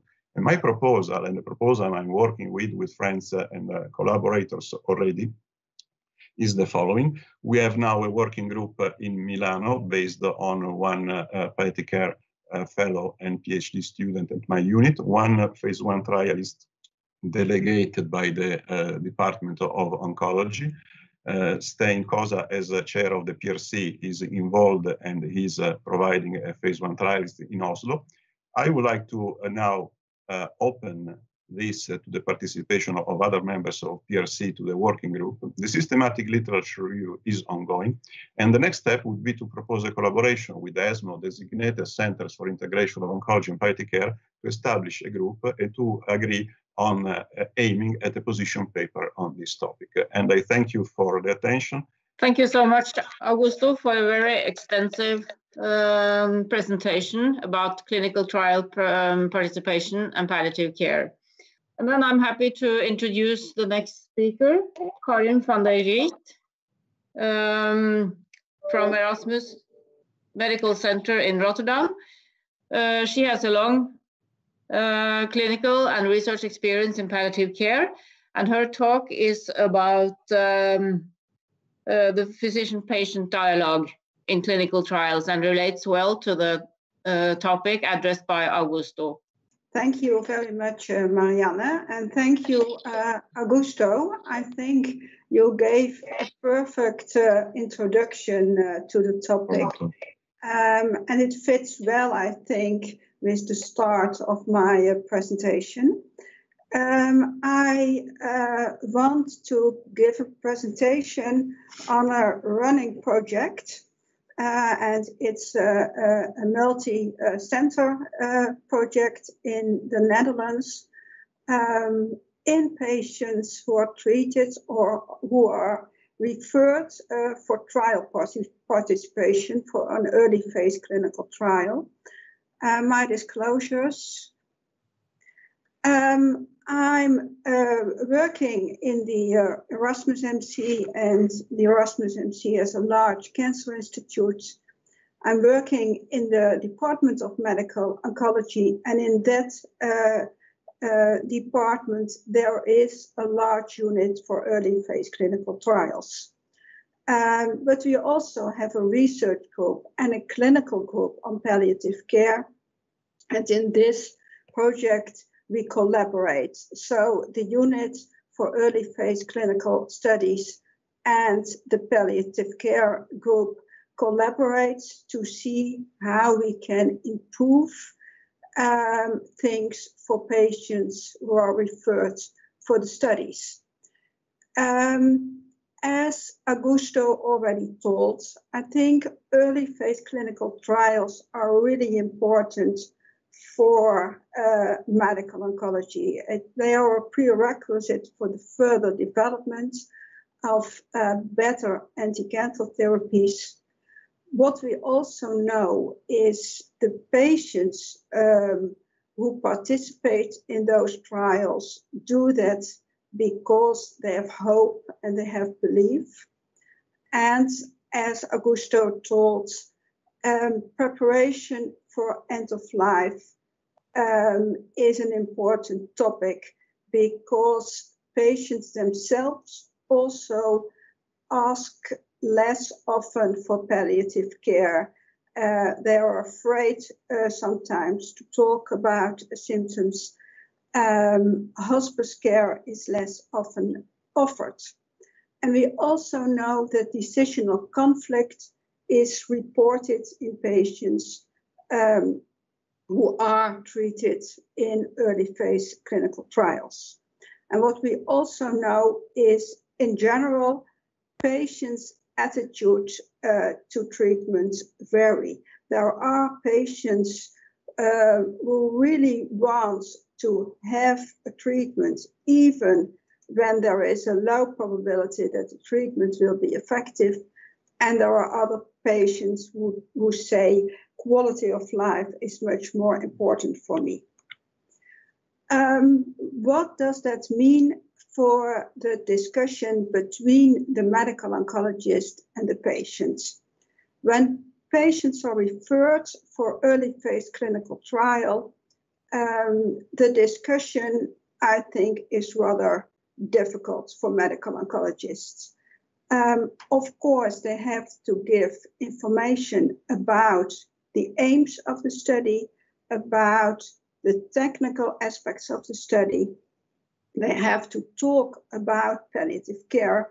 At least in the Netherlands, the medical oncologist is also important for giving the palliative care. But it's also important that the patient's personal values and preferences are discussed to see whether this is really important for the patient to participate.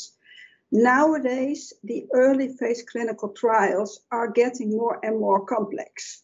So in the first discussion about the study, it's really difficult for medical oncologists to have enough attention for the values and preferences because of the discussion of the studies and the medical aspects of the study. What we hypothesize is that when you are able to better clarify the values of patients with incurable cancer, and especially the patients for whom the standard therapies are no longer possible, that you get a better patient-physician communication, that patients are better able to take a decision, that you have less patient decisional conflict, and that patients take a decision according to their own values. In this project, we aim to achieve this goal with an online value clarification tool, which we wanted to construct and to test. And that tool is called the UNFACT. In this project, we have two parts, two work packages. First is the development of that online tool. And another part of the project is a study, it's a pre-post study on the effect of the implementation of the tool. What about the development of the UNFACT, of the value clarification tool? We started, and that was a part that was done especially in Nijmegen with members from the group of Chris. They started with a qualitative study with interviews and focus groups. Patients who were referred to participate in an early phase clinical trial were interviewed, and some they were also interviewed after several weeks after the first discussion to see what was important for them, what were their values, what were their preferences. And with that information, a tool was constructed, and it was also technically tested with think aloud sessions to see whether patients were able to use and to understand the tool. the first part is ready, and a lot of patient values were found. Some of them, I think, we could expect. So, for example, that hope is important for patients. For other patients, they have altruism motives. They want to participate because they know that with that new compound, maybe in the future, patients can be treated. Other patients told them that quality of life was more important for them than quantity of life. So there were various motives, and some of the motives were important to participate in a trial. Other motives were important to not participate in the trial. Some motives could have, for some patients, they wanted to participate, but for other patients, the same motives were important not to participate. For example, the care for the children. Some patients hoped then that they could longer care for their children, and others thought that it would take too much time to participate in a trial, and they wanted to be more at home, for example. What we did, and it was especially a collaboration between the researchers from the group of Chris Vissers with a company, IJsfontein, we made an online value clarification tool.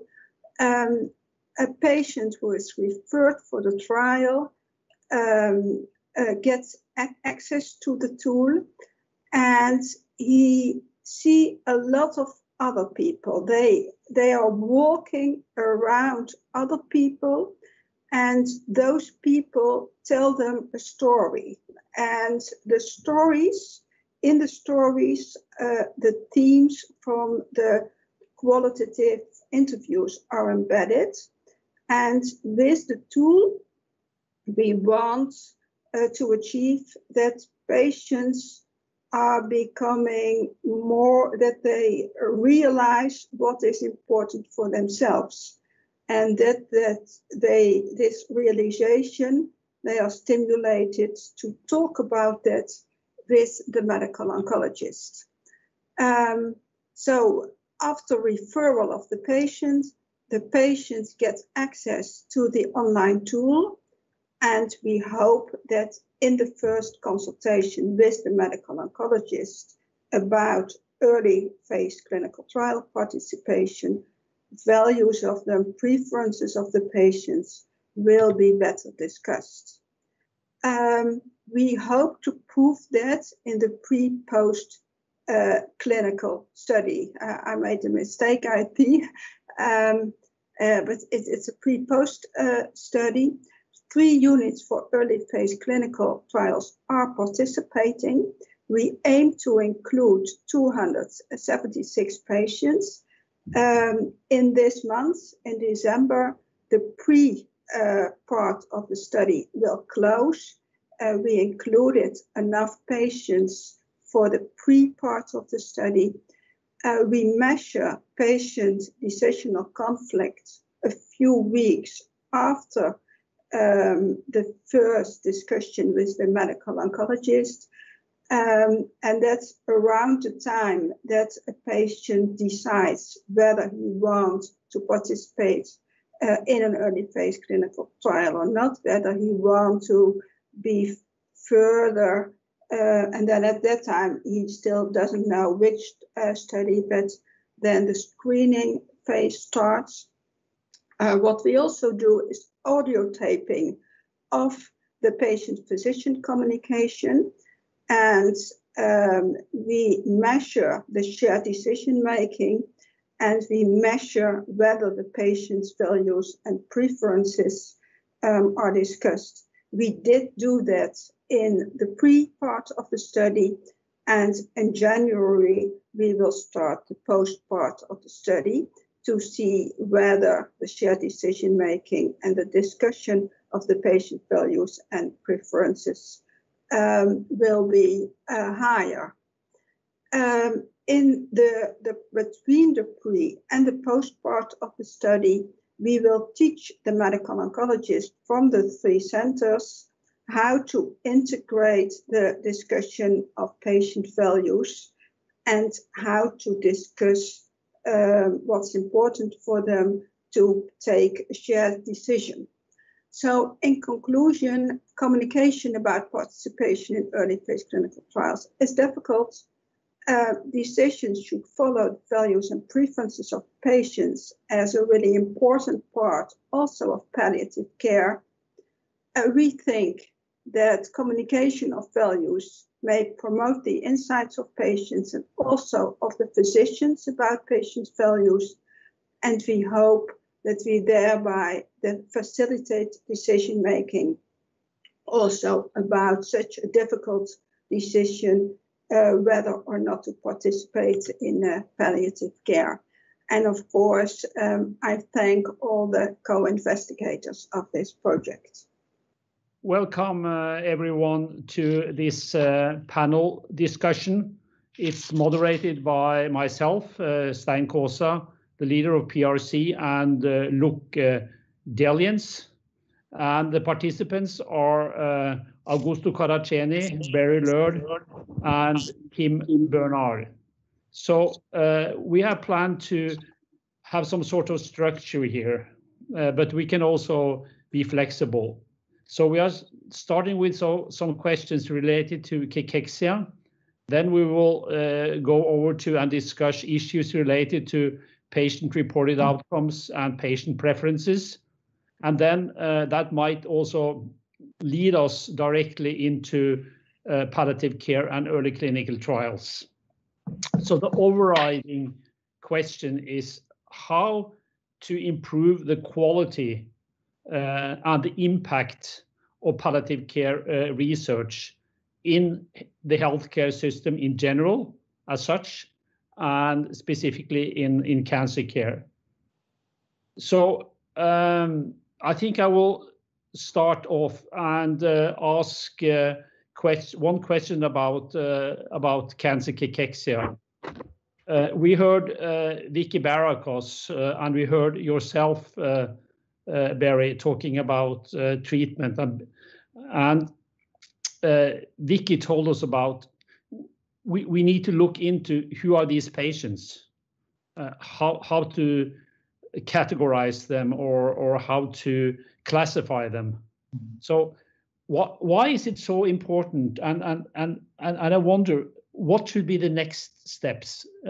Where can we improve in the classification of patients who are either in early or refractory or midstream cachexia? Yeah, thanks, Stein. I think you raise a key point.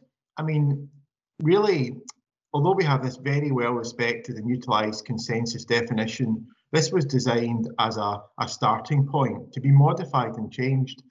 And to this date, we still don't really understand, what cachexia is, the different stages of cachexia, why somebody with breast cancer gets cancer cachexia, so doesn't get cancer cachexia, whereas somebody with lung cancer does get cancer cachexia, or how can a 2-centimeter tumor in a pancreas essentially decimate an 80-kilogram man? So we still don't understand all this, and I think key research priorities, myself and Prof. Fallon and yourself obviously are working on, is a detailed characterization of patients with cancer cachexia, because it's clear there are various stages. Some of the early stages we can't really see, and that is fundamental to underpin any research we do. So I think characterization and accurate phenotyping, I would say, is our first priority, or the main priority, moving forward with cachexia research. Okay. Are there any other comments or reflections from the panel on classification of cancer cachexia?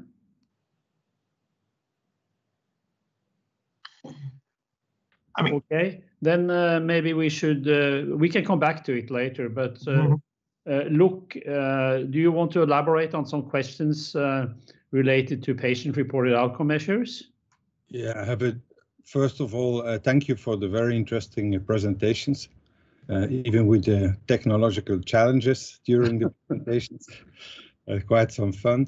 But I'd like to go into the reality, because the group of Mike Bennett recently published in BMC Medicine a very interesting review on the duration of palliative care before death. Coming out what we all know, that it's a very short term from initiation of palliative care to death. It just was published just a month ago, coming out with 15 days for cancer patients and 6 days for non-cancer patients. And that was a review of over 100 studies. So my questions about routinely assessment, and we know that routinely assessment of quality of life in daily practice is not ideal in oncology, even not in palliative care. So, but how could routinely assessment of quality of life in daily oncology practice facilitate early integration of palliative care in oncology? And it's a very, very, very general question. So it's not only addressed to Kim Bernard, but also Augusto or Karin or Barry could answer this question. So who wants to start? Okay, Kim? I can maybe start, as it was my topic for the presentation a little. Yes, it's indeed a very short time, and we have the same in Belgium. And I think this is mainly still, or the reason for this is still that people think about prognosis when they think about how or when should I start palliative care. So that's a problem. And I think there's much more literature and insight in that it should be needs-based to start palliative care. So then we can make the link, of course, to measuring patient-reported outcomes and see if there are some needs that could be addressed by palliative care services.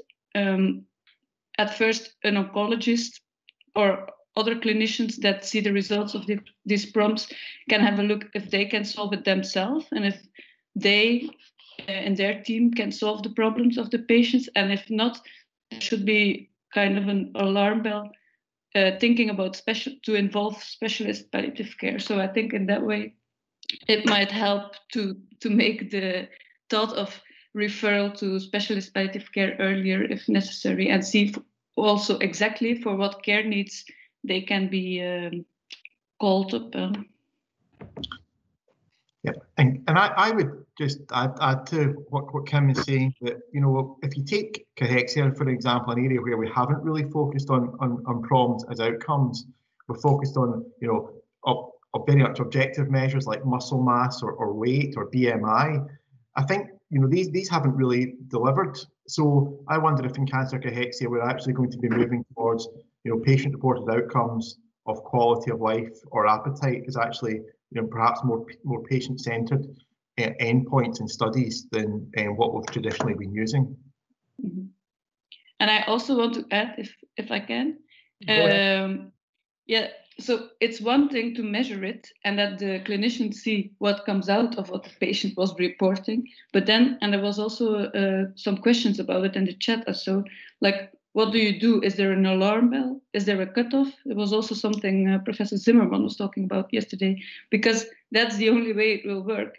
If you really do something, what is coming out with it, and at what point should extra help be offered? And I think that's something research can go into a bit more as well. Could I add on, because look, you were indicating, if I understood you correct, that it's not done routinely in most clinics. So my question is, we know that it works in research, and why is it not implemented as a routine, and why is it not implemented into the decision-making process by the nurses and the doctors? It's not only the doctors, it's also the nurses, from my experience. So why the heck can't we do it? Karin, do you have a comment on that? I think it's really difficult. Some years ago, I did a project on pain measurements, and at that time it was not yet possible to do it online.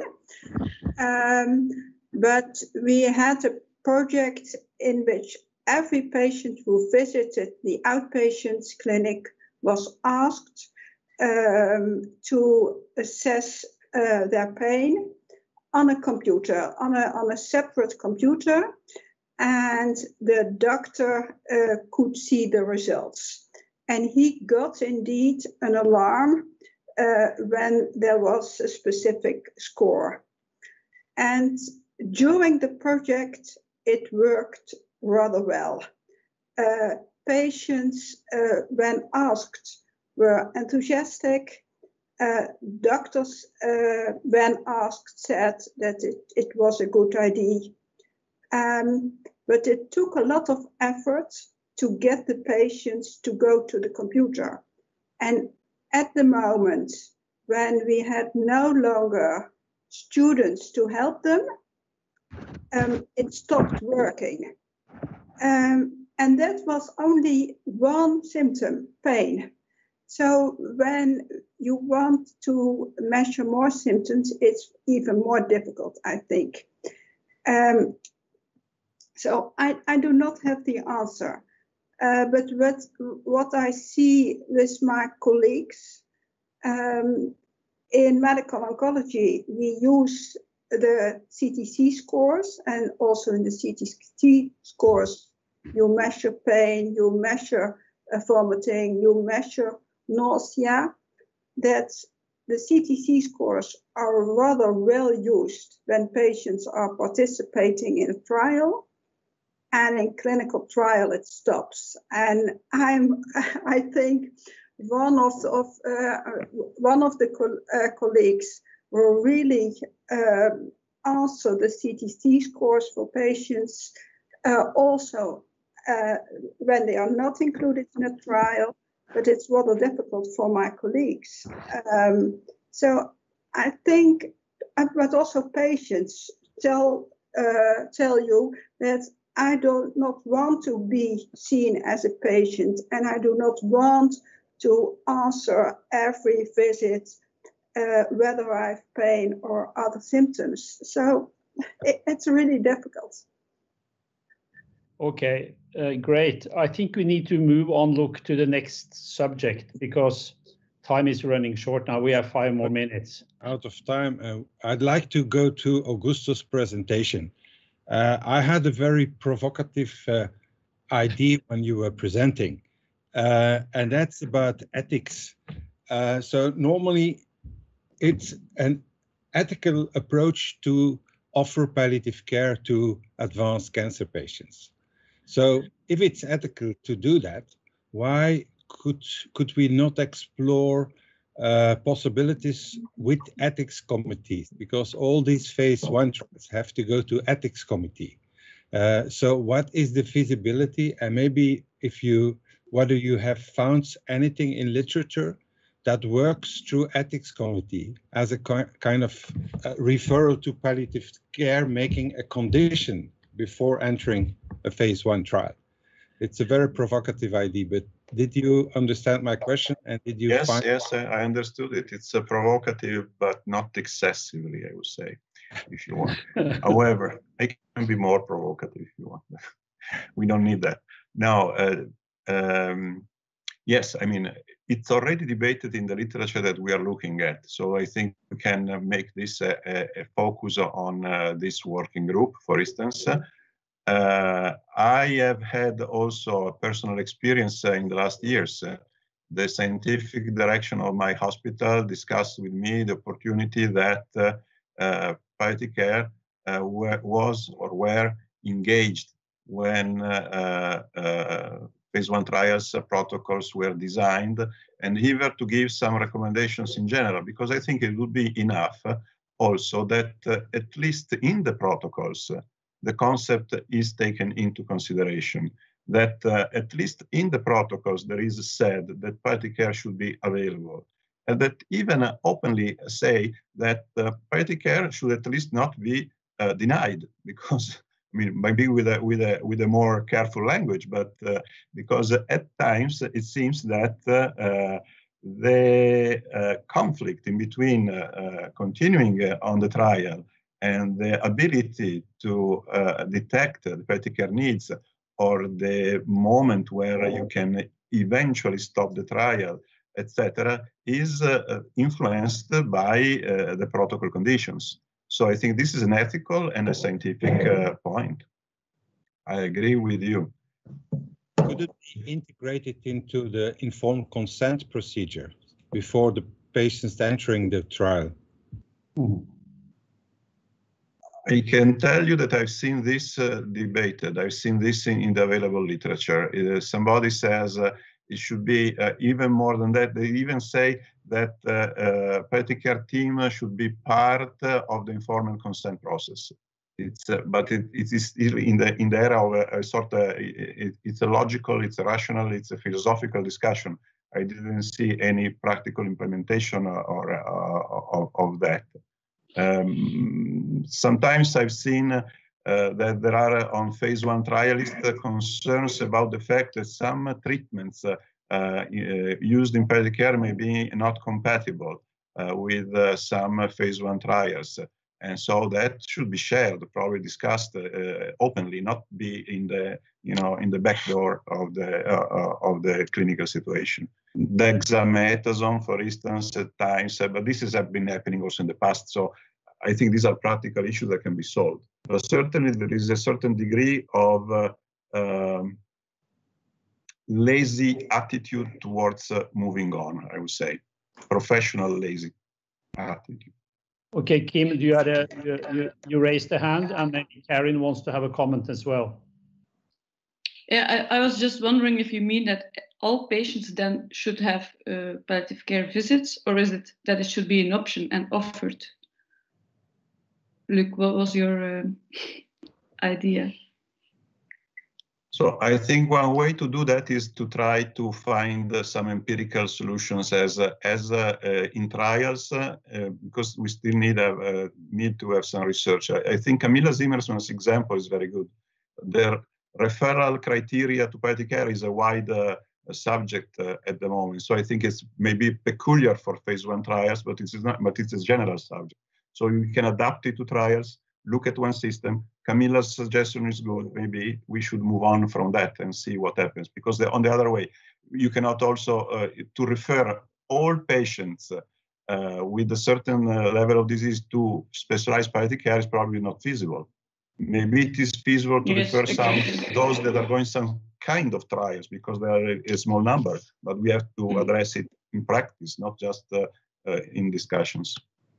I have a short comment because I believe, Kim, that the patients who are consenting to be in a phase 1 study, that's a sub cohort or a larger cancer cohort of patients. And I think we need to custom make a palliative care program to them, not take the program that we are using all the time. So this is a good research question. What would be the content made program, in my mind, for patients who are consenting to take part in a early phase clinical trial? By the way, we are now like to use the terminology early clinical trials than phase 1, because the traditional phase 1s are disappearing, by the way. Okay, Karin, maybe you could give it the last comments, because we have in a minute, then we have to move on. I think we have to realize that it's indeed a specific group of patients. Medically, they have to be in a rather good condition. You don't have to include a patient in a bad condition in an early phase clinical trial. So they have to be a life expectancy which is not too short. And it is a special group of patients because they really, I think in general, have the hope the new medication will help them. And the hope is also important for them because it's also a part of their quality of life. And I think that's really important to realize for palliative care, that for those patients, hope is a part of their quality of life. Okay, look, I think our time is running out, actually. I've been asked to close down in 3 minutes. So thanks to the panel, it's my privilege to close the whole seminar right now. And it's some sort of strange, but I'm very happy. I'm very happy because all of you who have participating have presented excellent work, excellent presentations. And we have had a lot of listeners and participants. More than 350 have been participating in this PRC seminar. And they are coming from all over Europe and from very, very many countries around the world. I'm very impressed with the quality of the presentations. And I'm also very impressed with the digital producers from the Norwegian Cancer Society. This was the first time I was involved so close to and within a digital meeting. And so Håvard Seberg and Vegard Skarhol, thanks a lot. You did a tremendous job on behalf of yourself, your team, and the Norwegian Cancer Society. And most of all, thanks to Tonje. You have been there all the time, and you have been preparing really all the time. So to end up, what's next? We have heard from Chris Fissers from Nijmegen that you are welcoming us to Holland in 2021. And I think you have said it more than 3 or 4 times. And I'm very happy to have such a nice welcoming committee. So I hope that that we can next year meet physically, and maybe the next type of seminars, I don't know, will be some sort of combination with being physically, being there on site, as well as being digital. If we should really look forward and see, well, how will meetings be in the future? And then finally, there were some good questions during today's seminar about, can I participate in a study which was presented? I think Kim was asked about that.